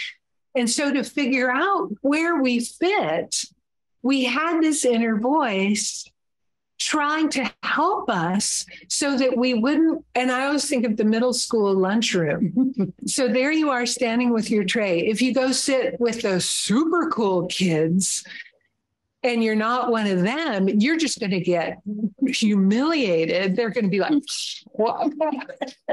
But you don't want to totally sit with all the nerds at the bottom because then you're going to get branded a nerd. So there you are, and you're scanning and you're like, where do I fit enough? I'm not going to get the humiliating slap down, or, I'm just going to put myself in the bottom of the heap. So, to me, I was like, oh my God. So he said, it's trying to help us because mostly we figured it out once and then we didn't really have to do a lot. The way we live now, we have to figure it out like a million times a day. So you're walking into a thing and you're like, she's skinnier than me. Oh, look at those shoes. Right? Because we do it constantly because we don't have any stability in our social structures. So Kristen Neff, who also does a lot of teaching on self-compassion, she says, just speak to it and go, honey, I know you're trying to help me. Thank you so much, but I've got this. You don't have to do this. But to me, it helps so much to hear where that came from and how so much of the time it can be totally on overdrive just because of the way we live in a way that our emotional life didn't evolve to deal with the situations that we're in at all now, so it actually evolved to help us. So that's the positive side. And that is the opposite of self-compassion, is that constant harping kind of critical voice, right? And so self-compassion, and let's look, I'm going to share one screen because I've got a slide with some of the things. And that's such a great question. So some of the 5 myths of self-compassion, that it's a form of self-pity, okay? So not self-pity, self-compassion, just like compassion for others is not the same as pity. And we just talked about that, right? So that it's not self-pity, not being sorry for yourself. It's not weakness. And this is another thing that makes us shy away. And we'll talk about this in a minute. So it doesn't mean that you're being weak. It just means that you're being, as Kristen Neff says, as kind to yourself as you would be to your best friend if they were going through whatever you were going through. That's all. In the same kind of kind voice. So when we're trying to work on self-compassion, and we'll do a practice in a minute, one of the instructions is, it's really hard for you to find self-compassionate language. Imagine that best friend going through a struggle. And what would you say to them? Probably not. Oh, you are such a loser. You are never going to amount to anything. What is wrong with you? Yeah, you would lose friends fast. But that's what we say to ourselves. Macy's is even more unkind. We're not going to ask her to say her self-talk. So, right? Oh, it's so funny with the self-talk. So I always tell this story. Some of you have heard me say this before. I was living in New Zealand for a number of years. This is like 2008 or something. And I was asked to do a workshop for people who suffered from depression and anxiety. And I don't know why I said yes. I'm not a psychotherapist at all, but I was like, okay. I just like did this like mishmash of Buddhist meditation and like California workshopy, group process skills, and kind of invented this weekend workshop. And at one point I did this thing and it was all women with one brave man. Like it wasn't actually advertised as a women's anxiety and depression. So there's one man and all these women. And at one point I had them for 15 minutes write down their self-talk. Just sit there in silence and write down what they were saying. And then I made them pair up and read it out loud. You have never seen such fear in the room. And within like a minute, they were laughing so hard. Because when you actually say it out loud, it's so ridiculous. So they were howling. They were like literally rolling on the floor. After that session, they went out in the parking lot. They were like capering around and giggling. But they walked into the workshop like, and I was like, that's cool. That really worked. I had no idea. But it's so ridiculous that when you have to say it out loud to someone else, and I didn't let them know. It was probably not very trauma informed that I didn't let them know that that was what they were going to do with the list. But it's not weakness, it's kindness. It's just the same kind of kindness you would have.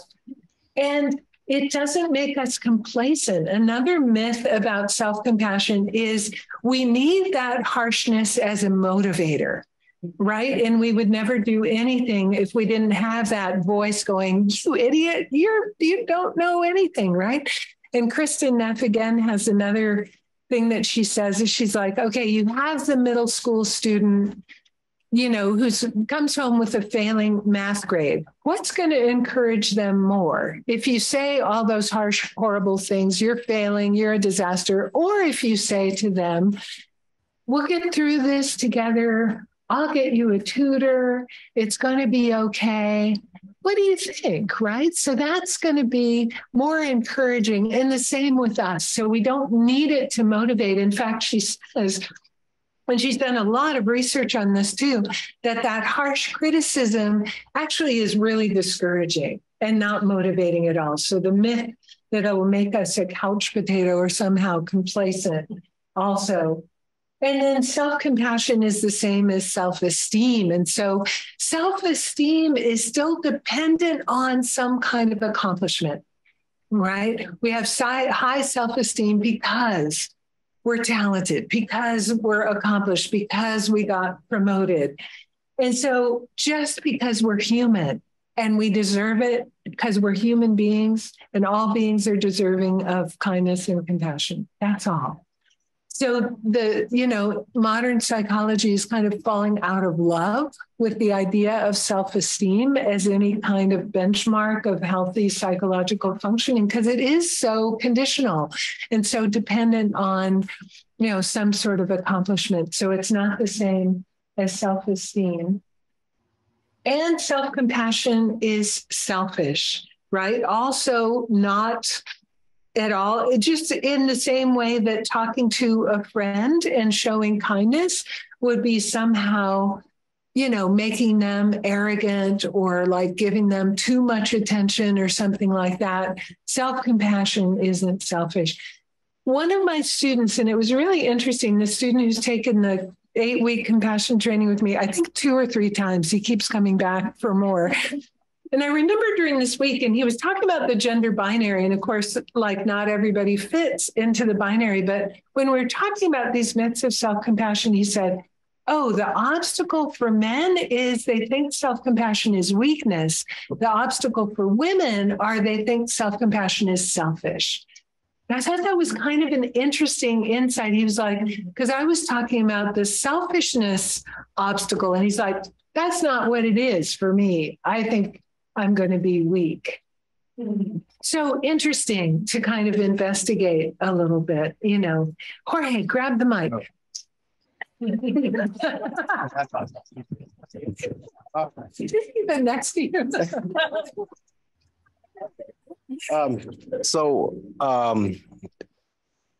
Is selfishness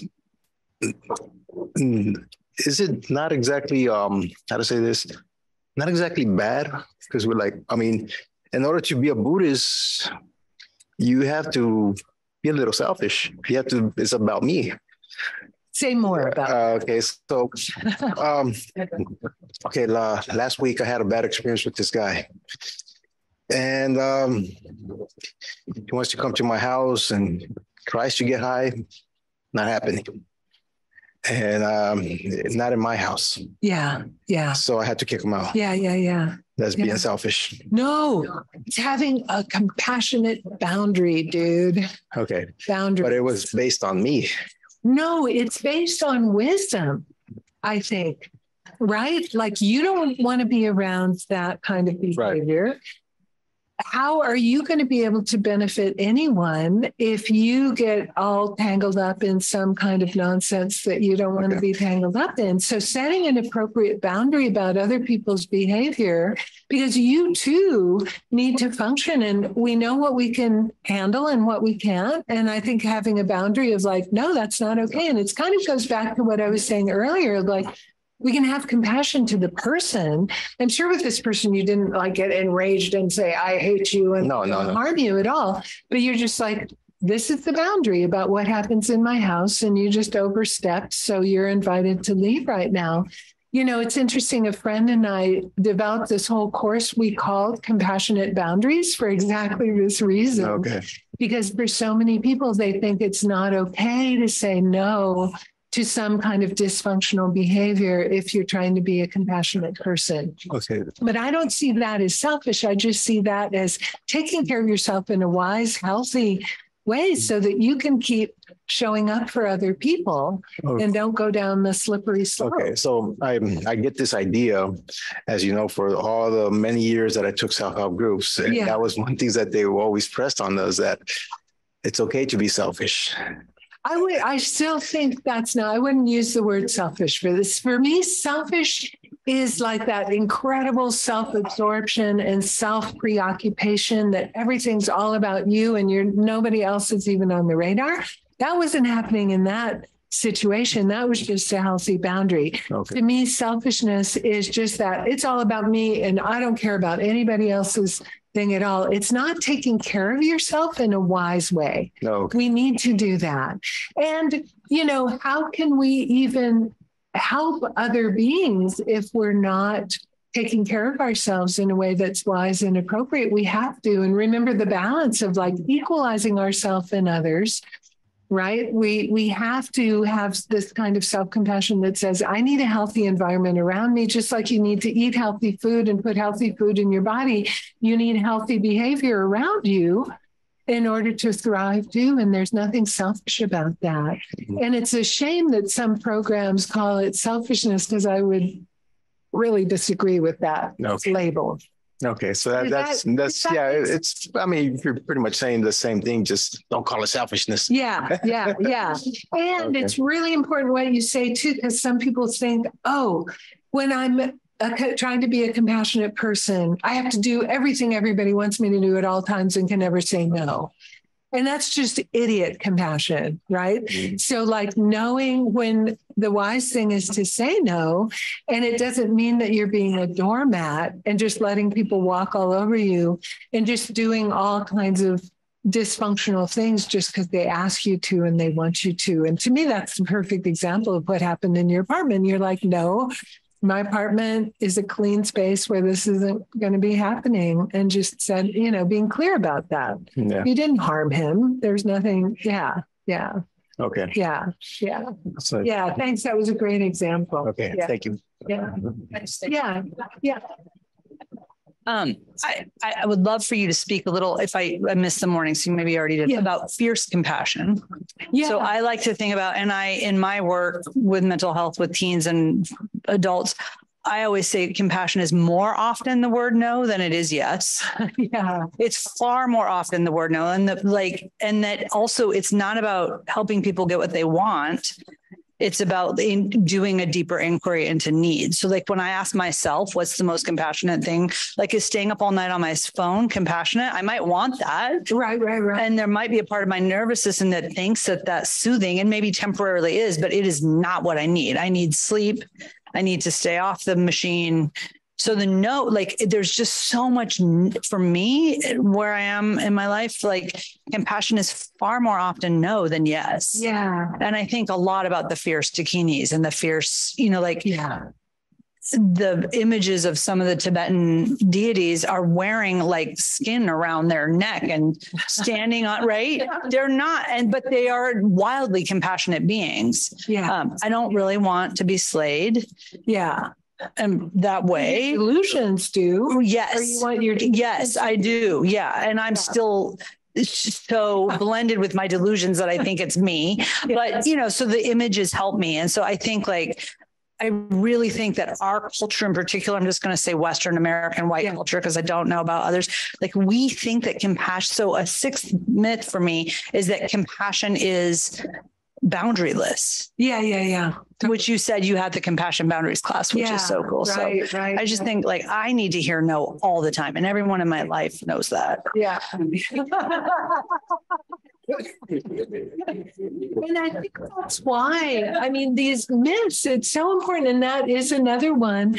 And it is sometimes why people hesitate to even do a compassion training. It's like, oh my God, I'm going to have to say yes to every ask that anyone asks of me all the time forevermore. And it's like our concentric circle of our energy and what's sustainable. So people ask a lot of our energy, and sometimes we just say, you know what, I just can't show up in that way, or especially if it's not good for them.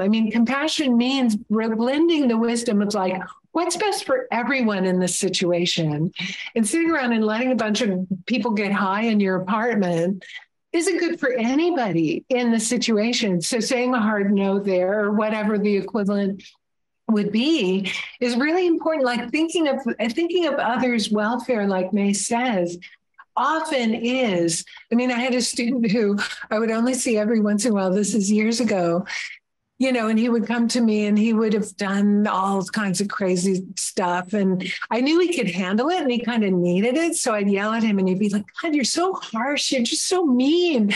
But I knew for that student, he sort of needed to be like smacked around a little bit. Whereas like for somebody else who's more fragile, I never would have said the same, but it's like, so gauging too. And in Buddhist teaching, they say as a teacher, you start with the sweet words and then you sort of like hook them in and then you start like laying down the law. And so sometimes like telling people that their behavior is not okay. After like you have the relationship, and it all depends on the relationship. Like, how do you set a boundary? There isn't some like recipe cookbook thing.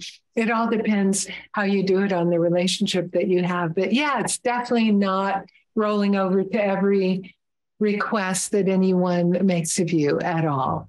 Yeah.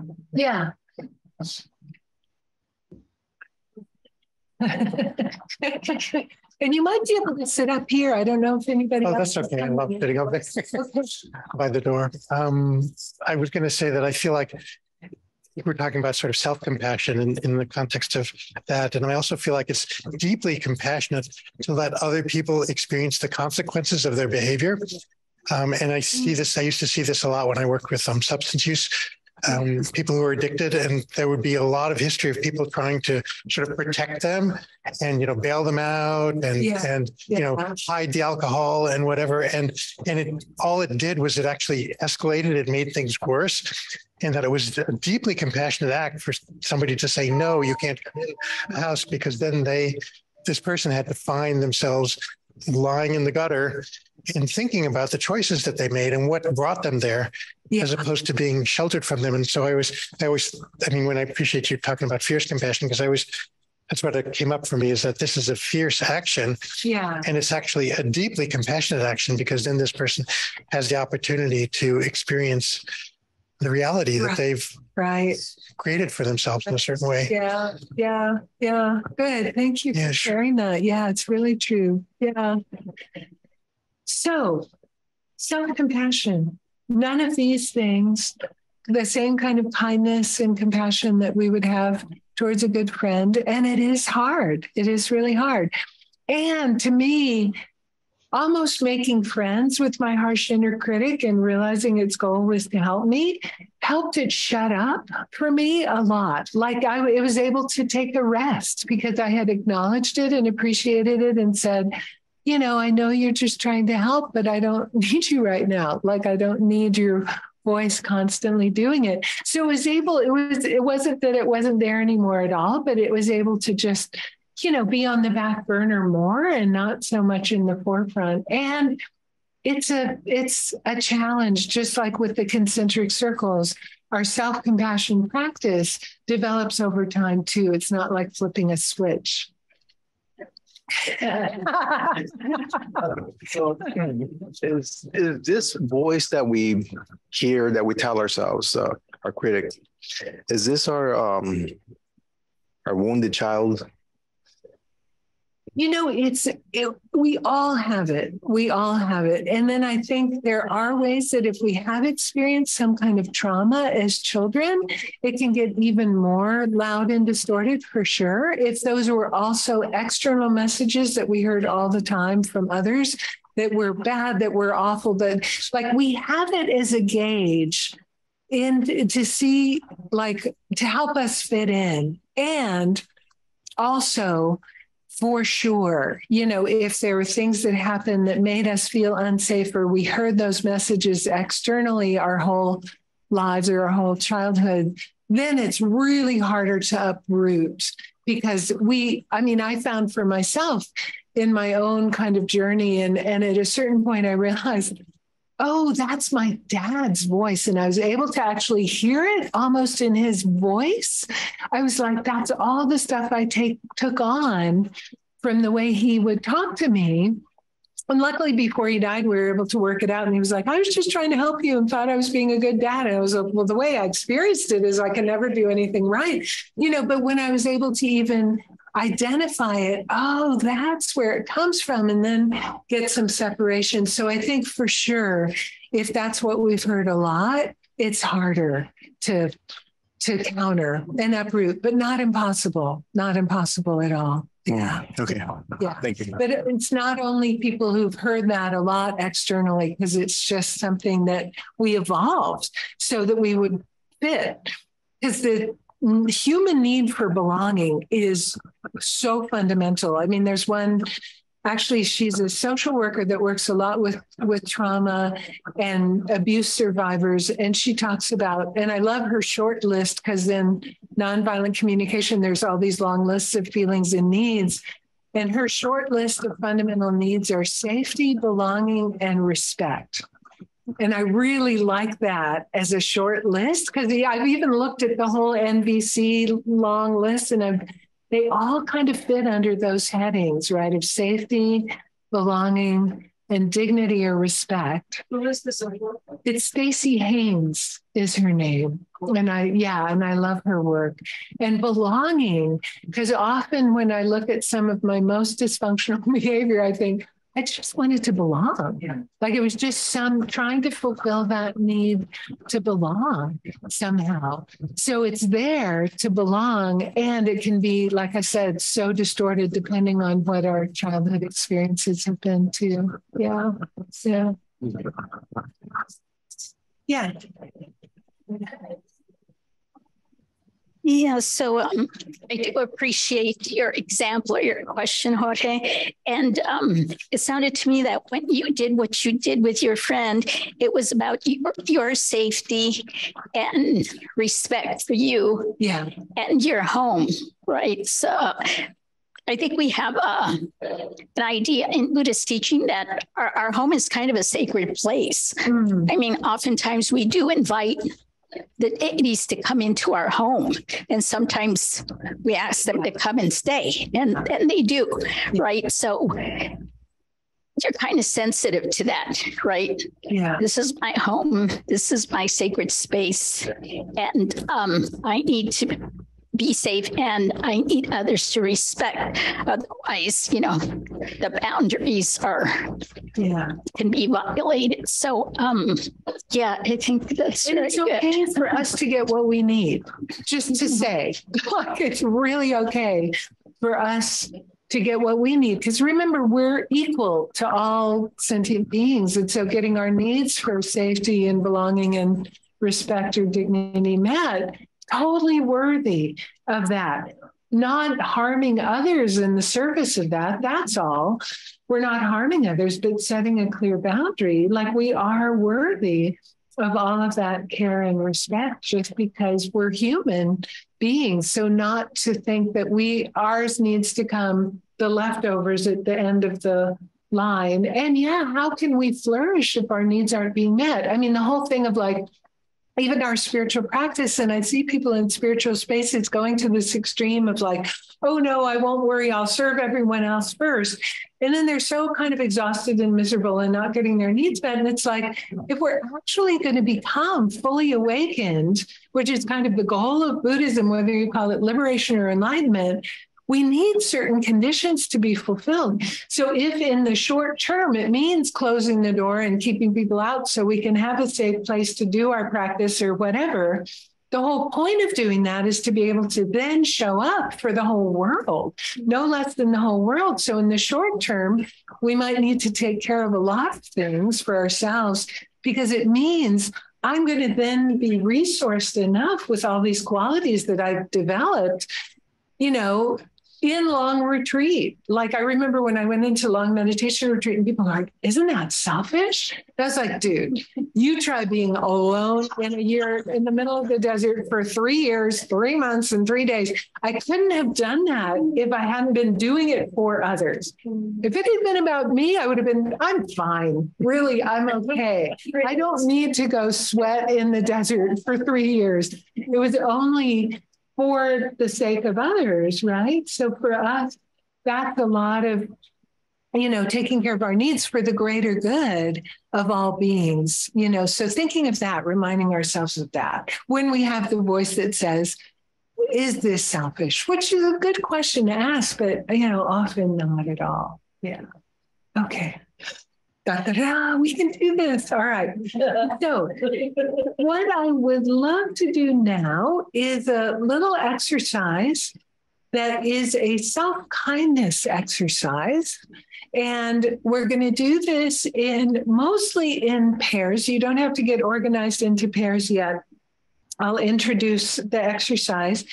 And Brendan, we have an odd number of people on Zoom. I might ask you to pair up with a Zoom person. Would that work? Great. Yeah.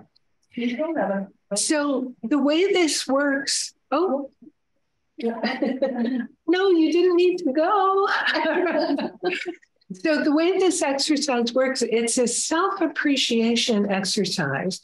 And we do this, some of you have done various versions of this with me before. There's a way that if we appreciate ourselves, it's actually empowering and allows us to be more connected to others. There's an exercise we won't do today about contemplating our core values and really attuning to what are our core values in life. And so that's one way of doing it. The one that we're going to do now, and I'll share the screen, and it's very specific, and we'll do this again in pairs, except now I think in the room we might have one group of 3, so we'll have to adjust the time in just a little bit. And so in this self-appreciation exercise, the person with the longest hair will be person A. And then after a couple of minutes, we'll switch. So person A, your script is very simple and you do not deviate from the script. You ask the person with the shorter hair, please tell me one thing you appreciate about yourself. And person B responds, and you say, thank you. You don't say, oh yeah, me too. And then I remember when I did that thing. You just say thank you. And then you repeat the question. Please tell me one thing you appreciate about yourself. You can repeat it in a different way. Please tell me something else you appreciate about yourself. But basically, repeating the question, person B will respond. You say thank you. You repeat the question until I ring the bell. Okay. And then you'll switch. And then the person with the shortest hair is person A. Please tell me one thing you appreciate. Person B. Let's say on his hair on the top, not on the sides. And then thank you, like that. So it's not a conversation. It's just repeating the questions over and over until I ring the bell. Then you will have a couple of minutes at the end with your pair to talk about what it felt like to be asked and to be able to respond like that. But don't converse during the exercise. Clear? So I want to guide you through, and this is a practice. I'm going to share one slide to introduce you. This is a practice that Kristen Neff, and I mentioned her name, she wrote actually a book called Simply Self-Compassion.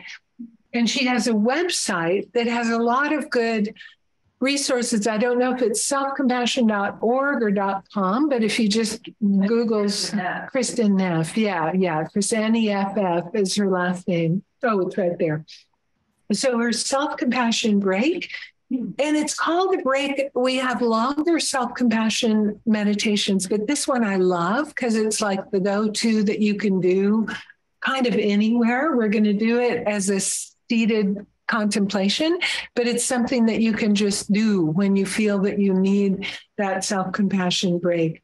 And so the first step is mindfulness of suffering. And as we said earlier in the day, when we're talking about the definition of compassion, compassion can be challenging because it requires an awareness of suffering, either in yourself or in others. So that's the loving kindness piece. For some people is easier because it's like, oh, I want them to be happy. Let's all be happy. Isn't that nice? And the compassion really involves that empathetic connection to another's suffering.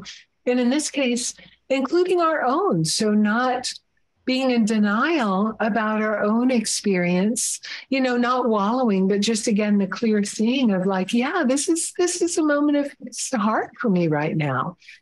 And so what we do in the meditation is actually say those words to ourselves. Wow, I'm really going through a struggle right now. This is really hard for me right now. Whatever words work for us. And then the common humanity, and this is a piece that we'll look at after the break, because this is the way that we also extend our compassion to others. But in terms of giving ourselves compassion, interestingly enough, an awareness of how many other people experience the same thing as us, in this case, isn't overwhelming, it's connecting and soothing. So we think, whatever I'm going through, so many other people are going through it right now. I'm not alone. This is what it is to be human. The Buddha wouldn't have come up with the Four Noble Truths. And the first one is like, we are subject to suffering from time to time when the causes and conditions come together. This is what it's like. I'm not alone. Because it's the isolation often of our experience that can just make it so much worse. So connecting, weirdly, is helpful instead of overwhelming. And then the last piece is self-kindness. And I mentioned before, we can choose to talk to ourselves in the same tone of voice that we would give to a good friend that was going through some suffering. Like this week, my friend and her daughter losing their dad and husband. I wasn't like, come on, pull it together. I was like saying all the kindest, nicest noises because they were in deep suffering right now. So like, meeting yourself with that same energy that we meet, a dear friend who's really struggling right now in all of that kind way. One thing that Kristen Neff says, and this is something that's actually sort of physiological, she says, giving compassion to yourself. It's like this recursive, reciprocal thing that can feel kind of weird. So she says it actually helps if you touch yourself in some way. A typical thing is putting one hand or both hands on your chest. I have Eve Ekman, who I teach this kind of stuff with a lot. Like Eve loves the thing of just kind of holding her shoulders, like giving herself a hug. I had a student when I lived in Canada, and she would cup her. She had grandchildren. So this was a soothing gesture for her because I think she did that with her grandchildren, and just cupping her face kind of tenderly.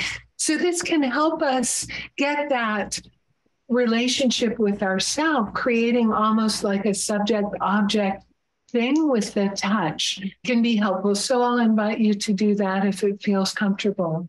So I'll guide you through this practice, and then we'll have our final break and then our final piece, which is extending to others, which is a lifelong quest.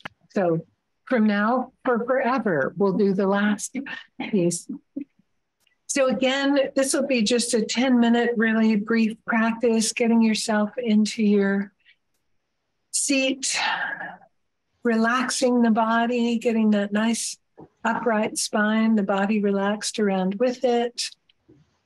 Your shoulders even, your hands resting in your lap. Your eyes can either be open or in a hooded gaze or closed completely.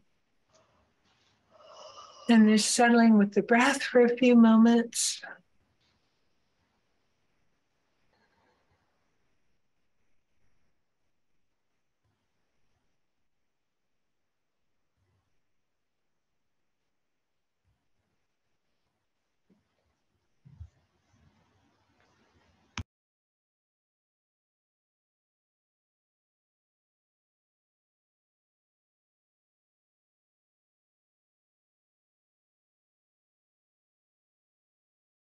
And then choosing a real situation in your life right now that's causing you some difficulty, and something that's maybe about a 3 or 4 on a scale of 1 to 10. So not the most difficult thing, just something that's mildly to moderately difficult.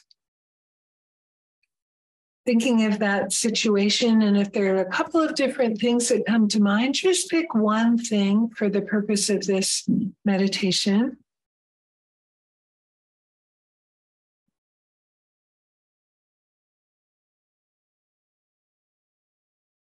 And then just take a few moments to really think about in your mind, what's the storyline? What's happening? Who's involved in the situation? Really draw from memory to flesh out the experience a little bit of like what is going on there, who's involved.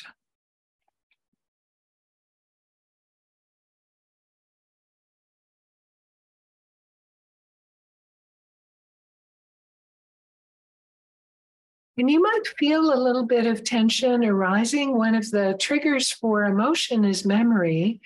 So as you bring this situation to mind, you might notice a little bit of activation going on.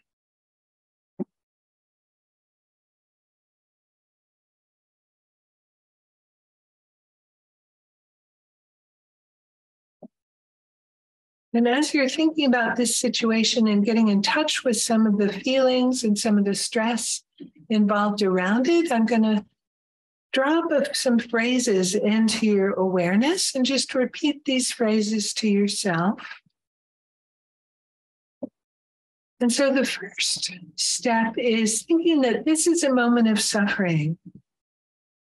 And what we're doing here is just bringing mindful awareness to the fact that this is really hard right now.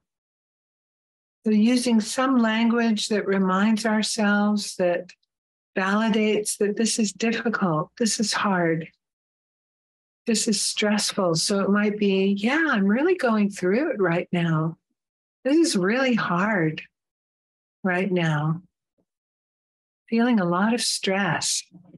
Whatever language works for you, really bringing that mindful awareness. Being careful not to be overwhelmed or flooded, but that's why we picked something that's mild or moderate.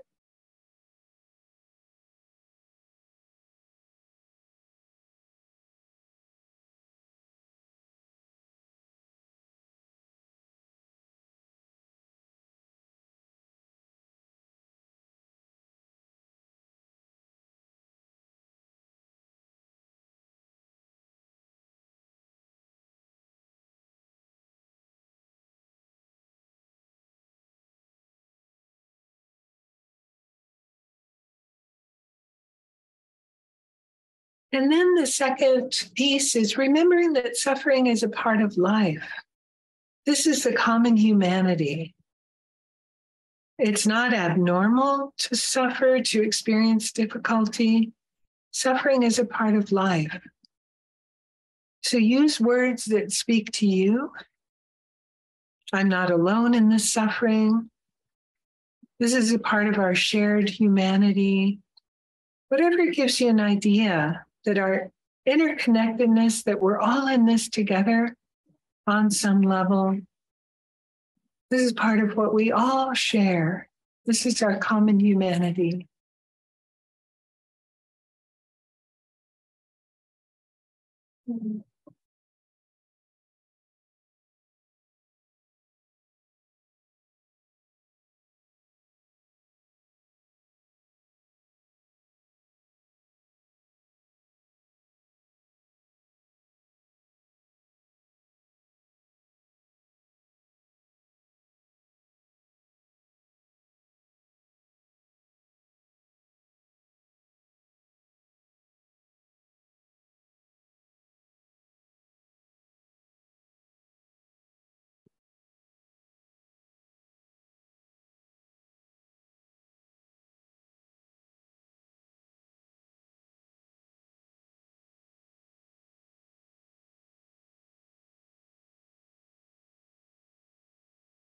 And then the last component is self-kindness. May I be kind to myself?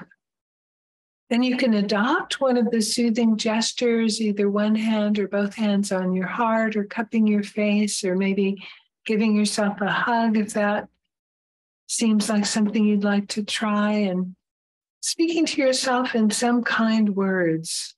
May I be kind to myself in this moment.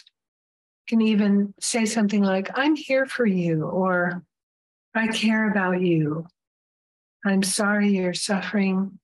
Some language that feels natural, that expresses your care towards yourself.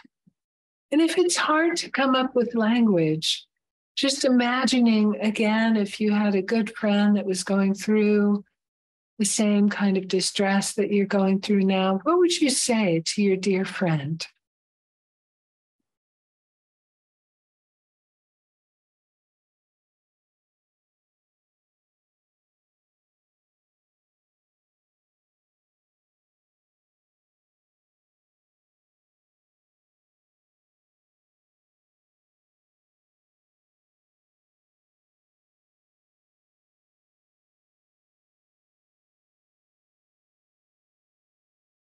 I'm here for you. I care about you. Whatever language feels right.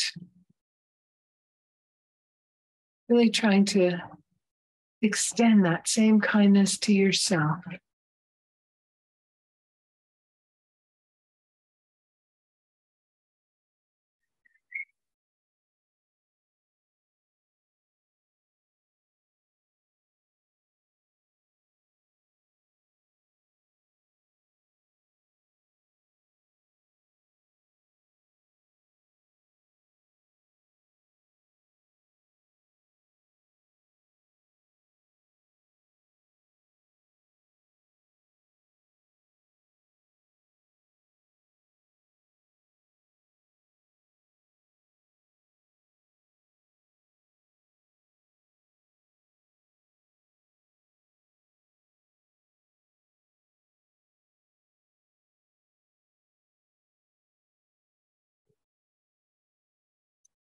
Okay. That felt really good. I don't know about you guys. Okay. We've got just over an hour left, and I want to do a piece about extending compassion to others and another contemplation. Let's take a break for is 7 minutes enough? So let's start looking at extending compassion to others. So it's a big topic. We'll just start with a taster. And so what we'll do, we'll talk about kind of the philosophy behind it. And then we'll do another interactive exercise again in pairs this time, one group of 3. And I know it's kind of awkward to have like the other configurations, but let's look at extending and what the basis of extending compassion to others. I'm going to share my screen again. And so we say part of cultivating compassion for others is looking at the basic similarity between oneself and others. And this is a really important piece of it.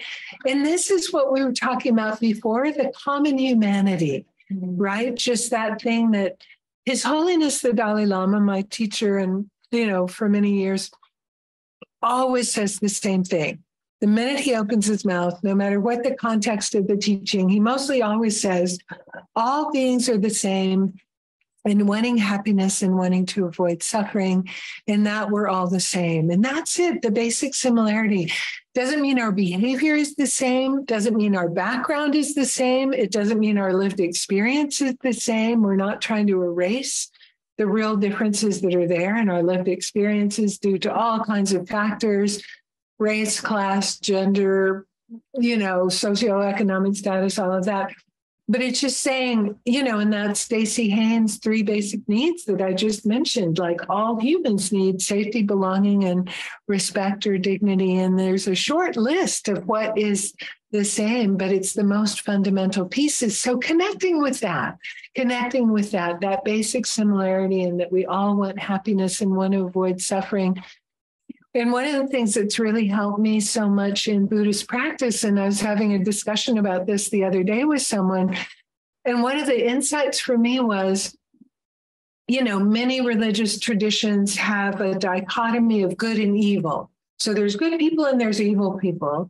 And in Buddhism, we talk more about ignorance and wisdom, right? So when people are doing things that are really harmful or behaving in destructive ways, in Buddhism, we say they're deeply ignorant about the causes of happiness and suffering, and they're creating the causes of even more suffering for themselves. So for me, that idea from Buddhism, which we don't have in CCT, but I'm teaching it at a Buddhist center, so I figure it's okay to mention the B word from time to time. But that's the idea, is it's delusion and ignorance that's making people behave in these ways that are harmful, not that they're evil by nature. Other people disagree. I was disagreeing with a friend this week. She's like, no, there are people that are evil. And I'm like, no, I don't. That's just not my philosophy and my view, and that everybody is, deserving of happiness and deserving of freedom from suffering. Whether they're going to be able to get that in this life or not, that's another whole question. And for sure, like I said before, the boundary of preventing harm, right? If out of their delusion, the way that they're trying to attain happiness is by harming others, then of course, you have to take sometimes the fierce, compassionate action to prevent the harm of others. But with that understanding, that at that root, we're all the same. And then appreciation of others through recognition of our interconnection. And that's one of the things I think for like European American white dominant culture. I mean, we are totally the worst in terms of our individualistic thing. We think that we're just a satellite floating in midair, totally disconnected to anything else. I do this meditation. I like to lead a meditation on interconnection and go, I couldn't even get a drink of water if it weren't for other people. I don't know how the plumbing works. I don't even know where the water comes from. No way could I do it and get I could just turn on the faucet and the water comes in. It's all about me. And it's like, dude, seriously, like nothing that I use, nothing that I do is I can't even grow. I mean, I can't really grow food. I can barely grow houseplants. It's only the kind that will never die, like that ivy thing up there that you can ignore for 5 years. Like if it were up to like feeding myself in any way, shape, or form, I'd be a lot skinnier than I am now. Let's just say, so really having, everything we do depends on others, right? Whether we know them, whether we like them, whether they're a friend, we're all so interconnected. And so developing that awareness. And then out of all of that comes this sense of loving empathic concern, like anyone could be flourishing if they had the right conditions. And could we be part of creating that for someone, So that is sort of the philosophy behind. It doesn't need to be the comfort zone of just our loved ones. We can expand that out to others. And there's some obstacles to that. And I want to just present to you, this is something that I sometimes do in a bigger exercise where I actually, if people are in a room together, I have people stand in a circle and then take a step forward if they can relate to any of the obstacles to extending compassion to others. So I've mentioned Paul Gilbert a couple of times. He wrote a paper and has done research on what he calls fears of compassion. And I, in my kind of Buddhist language, translate that to obstacles of compassion. And he talks about obstacles to extending compassion to others, obstacles for self-compassion, and obstacles for even receiving compassion from others, because we haven't even talked about that, right? And that's something that sometimes it's really hard for us to allow other people to be kind and compassionate to us. I was teaching a course a number of years ago, and there were a lot of young people who had experienced a lot of trauma and abuse, when they were younger. And it was such a struggle for them to receive compassion and to even imagine a figure giving them compassion, because they never actually experienced that in their lives. So it was really quite triggering, and we had to go very slowly in that step. And that's one of the things we do in the longer course. For self-compassion, we imagine a compassionate image giving us compassion in the longer course. And for a lot of these kids, it just brought up so much sadness, because they were like, the person that was supposed to do that for me never showed up for me in that way, right? So that's another obstacle we have.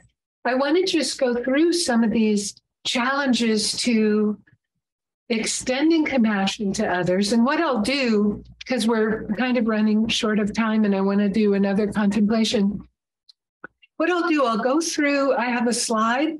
We'll just look at each one of these, and I just invite you to feel the felt sense that you feel when I'll read them out loud and show them on the screen. You don't have to turn around and look necessarily. You could just listen to me.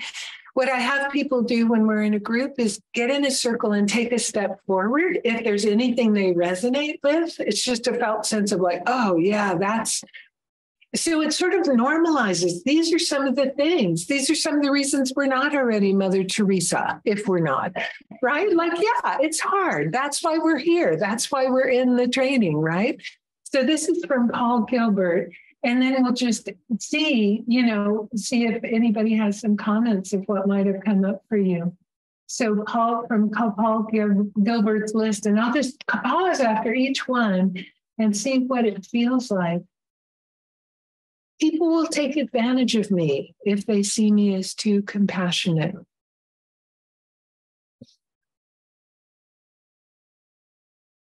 There are some people in life who don't deserve compassion.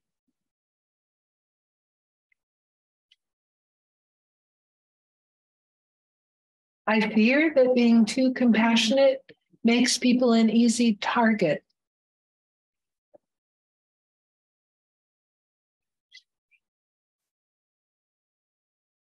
People will take advantage of you if you're too forgiving and compassionate.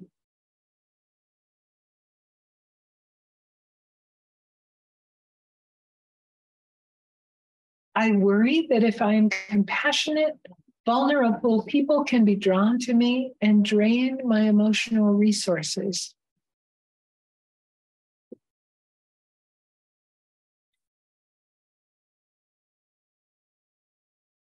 People need to help themselves rather than waiting for others to help them.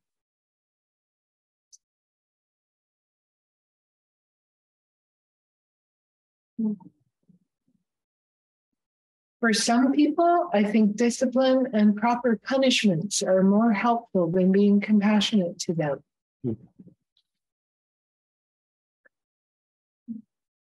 So these are some of the things that Paul Gilbert found in his research as being common obstacles to extending compassion for others. Anybody resonate with any of those? Or a couple of them? Maybe sometimes all of them? Yeah, Jorge, grab the mic. Grab the mic.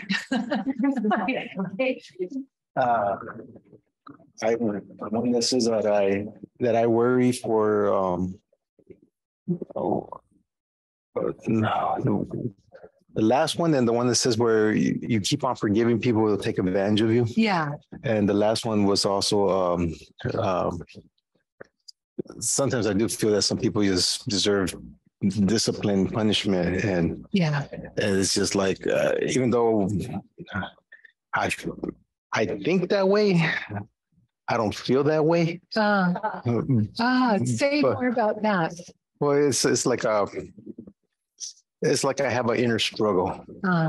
Sometimes what I think and what I feel are two different things, and sometimes I let my thoughts win. Yeah. And sometimes I go with my feelings, but that's the last one is like, yeah, sometimes you just gotta, make an example of somebody, or you can't have them just stepping all over you. Yeah. Thank you. Yeah. Any other reflections on that list? Yeah, Mace. I almost see them in like two groups, right? There's the like, I'll be taken advantage of it, or if it's too soft and fuzzy. And then there's the group of like the good, bad binary, like there's bad people and they need to be dealt with in a particular way. And I'm like, I felt a real sort of tightening to see that I'm sort of in the latter group, that my conditioning of my culture and privilege and particularly like I'm seeing as a white bodied person, how I make certain other white people the bad people and like really separate myself from them. Like, for example, certain people in a different political party, right? Like those aren't like, they are the bad people and they are the scary people and don't do any. And there's a big part of me that's like, and they do deserve to be punished. In fact, maybe just dissipated off the planet, and to just like find that so that doesn't make me any different from them. Yeah. Because they want me to be dissipated off the planet. So like, it's just a really interesting recognition, and there's a lot of charge in it. And to think of like, I would think that I would fall on the side of being the overly fuzzy, vulnerable, but I don't. Actually. Yeah. That's super interesting. I had cheerful. Yeah. And how it's interesting. Like I find that for me, I'm more judgy at the people that are more like me that I want to do better than I am of other groups of people. It's like I'm way more judgy of like white progressives of my generation. And I'm like, y'all, haven't we been through the same thing? Like, really? We're still doing that?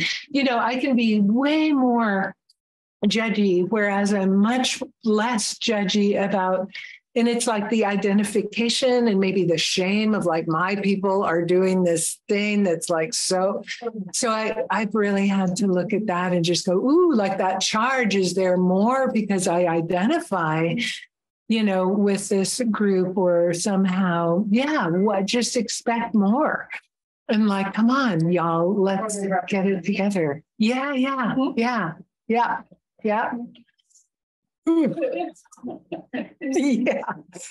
thing. Yeah. Thank you for sharing that. But I love what you say about like, we think we're all warm and fuzzy, but we're actually like the inner judgy, like, person, and then you find that one and you're like, oh, I didn't know it was in there. I thought it was like super nice. No. Hugh. Yeah, for me there's like gradations of the people need to help themselves, like in these support groups that I'm part of. It's like these support groups that sure remain nameless. I'm not really part of those support groups anymore, but I can recite lots of things. But so it provides people the foundation to help themselves. But then I start thinking about this codependency thing, where I think San Francisco, these people, it's like a public health crisis. People on dope. Damn it, they have to decide that they're going to get help. I mean, so it's a complicated bullet point for me. Yeah. Good. Thank you. It's a bit of a word game, For me, and I think I came into this with a little bit more of like compassion is like a view, as sort of an openness to like that people could change, or that, that they need support, or they need to be, you need to take in like background and, circumstances and so forth. And so like, so I kind of disagree with the statements as they're written, but on the other hand, maybe I would like throw in the word support or something to make it fit with kind of my worldview. Like people need support, and people are dangerous. People are dangerous to themselves and they're dangerous to others. Are they evil? I don't know. I mean, that's just sort of a weird distinction to me. It's like, oh, this person's like rotten to their core. They might be like permanently dangerous, but, do they not deserve compassion? No, they do, for their suffering. And then, my particular flavor, as long as we're just, openly hating on folks. Yeah, I would just, there's a particular like, just particular delusions, that I think are just misguided stuff that gets on my nerves, where I think like support can look different, and we can have a conversation about that versus like, anything but open drug markets and, like just whatever the opportunity, a lifestyle of living on the street, whatever. I think it's misguided.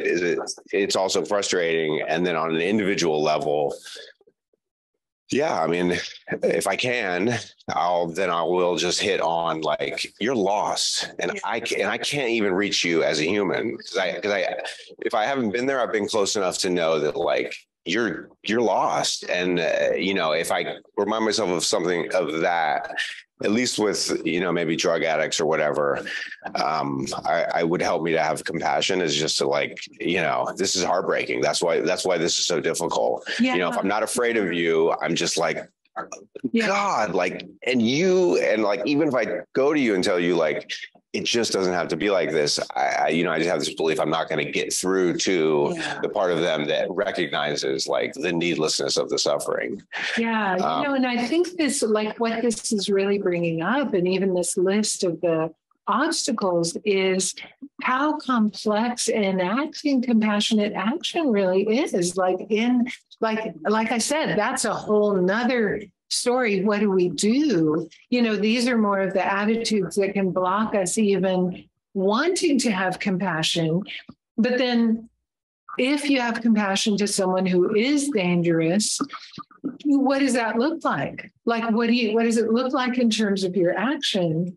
Right. So I think even what this is sort of bringing up in just focusing momentarily on these phrases is, wow, it's super complex. And do you have people with a mental health crisis? Are you prepared to deal with that? Like most of us aren't. Like we wouldn't even know the right thing to do unless we have that specific, Mace has that training. Like some people have that training and a lot of us don't. And so even trying to intervene, like it doesn't mean that compassion means we just ride up on the white horse as savior in every situation. We can't. Yeah. So and that's to minimize like the truth, the complexity of the suffering, right? It's not just as simple as like they're now an adult and I could love them into, because I've been down that road. I'm going to love this addict into remission or whatever.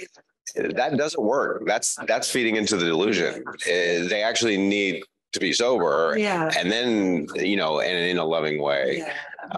So I think I struggle with like narcissists and people that with the ego and this that, and my workaround versus I can't really go to like, oh, there's a wounded child in there, but I will go to like they can't handle emotional pleas, like that is a threat to them. And then I can get to compassion. Is like that is frightening to them.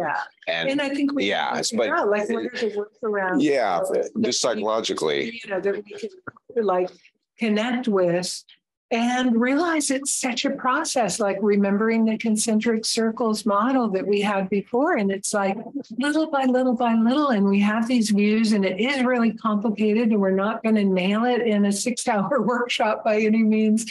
And maybe it gives us a different perspectives on things and different ways to manage. So what we're going to do now, we're going to do another contemplation. This is going to be in pairs. And I think Elizabeth had to leave. So I think we actually have pairs now. And I will invite you, but not force you, to pick someone you haven't worked with yet today. And what you're going to be doing is facing each other. So move your chairs around. And Eleanor and Ramit, you're a pair again. Sorry that you don't get to mix up with other people. I'll put you in a breakout room after I've explained the instructions. So if you want to pick the person that you're with now, and then I'll give the instruction. And I will put the instructions in the chat for the two of you also. So this is going to be a 2-part practice. One is going to happen. Jorge still needs a partner. Where is he? We're right here. We have Tom up front. Yeah. And we have Tom up front. So are we good with our pairs? Sorry, we're taking a moment. So for the first part, and I'll put the instructions on the screen also for the people who are still here. So in pairs, so listen up to the instructions. They're here. The first part is an empathic attunement exercise. And then I'm going to lead you through a contemplation after doing this. So the first one, this time the person with the longest hair starts.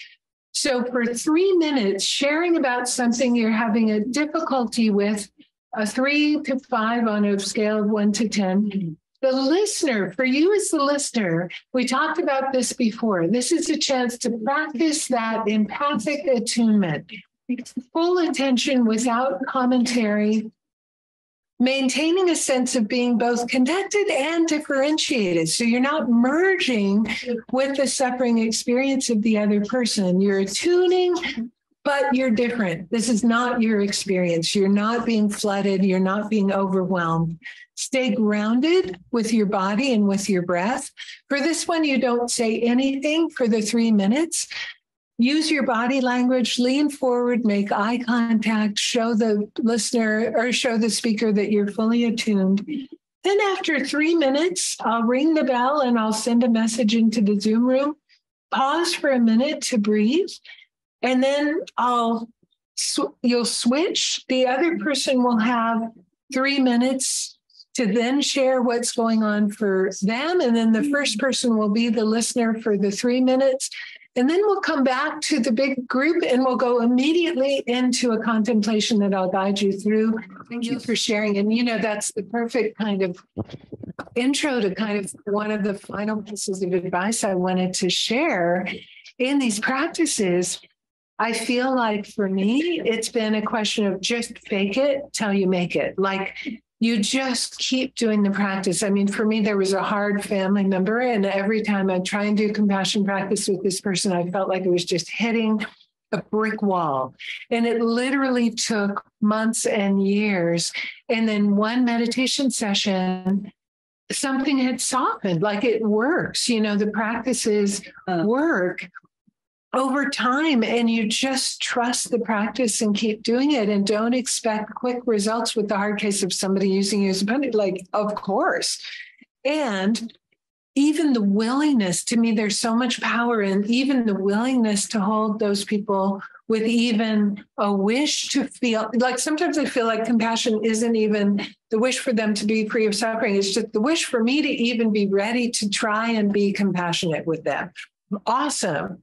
That's a great starting point. Like even to want to do that instead of just retaliation, right? And just even having the thought of that, even if we don't succeed, like even having the thought of, wow, wouldn't it be awesome if it were heartfelt, and trusting that through these practices, because for me, like I've been doing these practices for like over 30 years now. And like, I'll still get surprised at how I'll hear something and then my knee jerk, instead of judgment, is compassion, like finally after 30 plus years. But, it'll surprise me because it's not even like I have to try. It's like the practice transformed something so that even I'll hear something gnarly that someone did and I'll just be like, whoa, that must be such a wounded person, instead of like, oh, how dare they? And they need to be locked up and throw away the key, But it's only through so much of the practice. There's this one Tibetan Buddhist teacher who died a number of years ago, and his name was Chogkyi Rinpoche. And I loved, he had this metaphor of meditation. It's like pouring your mind through a filter over and over and over. And first it filters out the really big chunks of delusion. And then the more you pour it through, it gets like finer and finer and finer. And that's just, I think sometimes we're brainwashed by our educational system that says, oh, learn the equation and learn how to solve it and you're done. But that's not the way that inner transformation works. And even to be willing, in your case, to go, I'm going to check my reactive thing of wanting to pop in one and stop doing that. And it's still not heartfelt, but I'm willing to look at that. That's huge. That's just huge. So I think that would be, it's kind of my advice to all of you is, here you've gotten a taster in 6 hours together, and it's lifelong and lifetimes long, if you believe in the Buddhist view of things, that this isn't going to be. And this stuff really does work, if we just trust that every time we pour our mind through, and you're not going to see necessarily short term. His Holiness the Dalai Lama has a beautiful thing that he says, and he says, our attitude towards our practice, he goes, don't expect really quick results, because then you're going to be disappointed. Like, oh, I'm going to be fully compassionate by next Tuesday. Like, maybe not. And he says also, so have in mind that it's a long-term, long-range vision for our practice, and look back 6 months, a year, 2 years. If you're not changing at all, there's also something wrong. We should be feeling incrementally more patient, more kind, less judgy, more compassionate, but just even a little bit, right? But not expecting quick and not expecting nothing. He goes, if you're not changing at all, check with your teacher. Something's wrong. And not like leaps and bounds necessarily. And what I found in my own case of having engaged with this, it will be almost after the fact, I'll realize, oh, wow, that felt different. I won't even know in the moment. And then I'll be like, oh, wow, I was more patient in that moment, or I was less critical. And the concentric circles, so the people that actually do cause harm. And again, don't forget, it's okay to say no and set a boundary. For our own protection, we have to. We can't, don't just be stupid and go out there being, I'm compassionate, so I'm going to get in the middle of the hustle between the gangs or something like that, like in the middle of the thing, because I'm a compassionate warrior. So this mentally ill, homeless person with a knife, but I'm the bodhisattva, come on. Be real, be reasonable. And still our heart can have the compassion, even if we realize with our wisdom, we need to refrain from getting in the middle of it, right? So that's my final rant to you all for today. So I had all of these poems. I was going to read you poems all day, and we got so into the discussion, I totally spaced out, but I do have one good one. So just thinking of all of the positive energy. So in Buddhist practice, we try and dedicate all of the positive energy. So dedicating all that we've generated together today, which has just been phenomenal. Thinking of all of the 8 billion people on the planet and how many spent the whole day devoted to cultivating compassion. We could probably count them if we knew. Not many, so amazing. So rejoicing in all of the virtue that we generated today through our practice, through our discussion, through our practices that we've done in pairs with each other and really holding the space for this exploration, amazing amount of positive energy. So dedicating that towards our spiritual goals.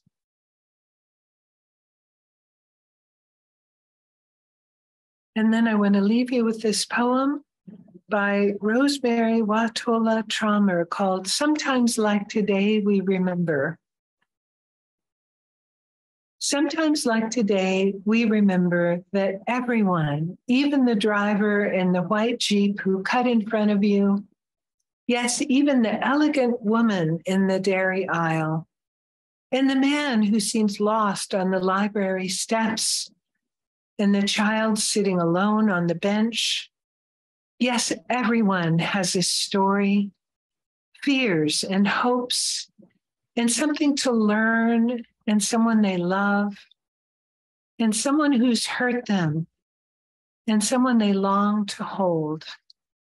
And though their stories are mostly invisible, they're always more complex than whatever we project, and they're every bit as real as our own. The woman in the dairy aisle smiles at you, and though she's wearing diamonds in her ears, she looks lonely. Or is it you who is lonely? Is it all of us? All of us longing for someone to truly see us. And that driver you're cursing, don't we all sometimes feel as if we need to move forward any way we can? And that boy on the bench, notice the empty seat beside him. Perhaps you could sit there too in the sun. Who knows what might happen next?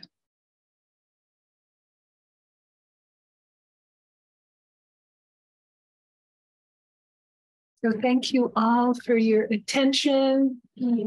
Thank you, Ramit and Eleanor, for being patient with the hybrid situation. It was lovely to have you all with us today, too, in our room from wherever you are. So thank you so much, and hope to see you next time in the Zoomiverse. Everybody's waving goodbye.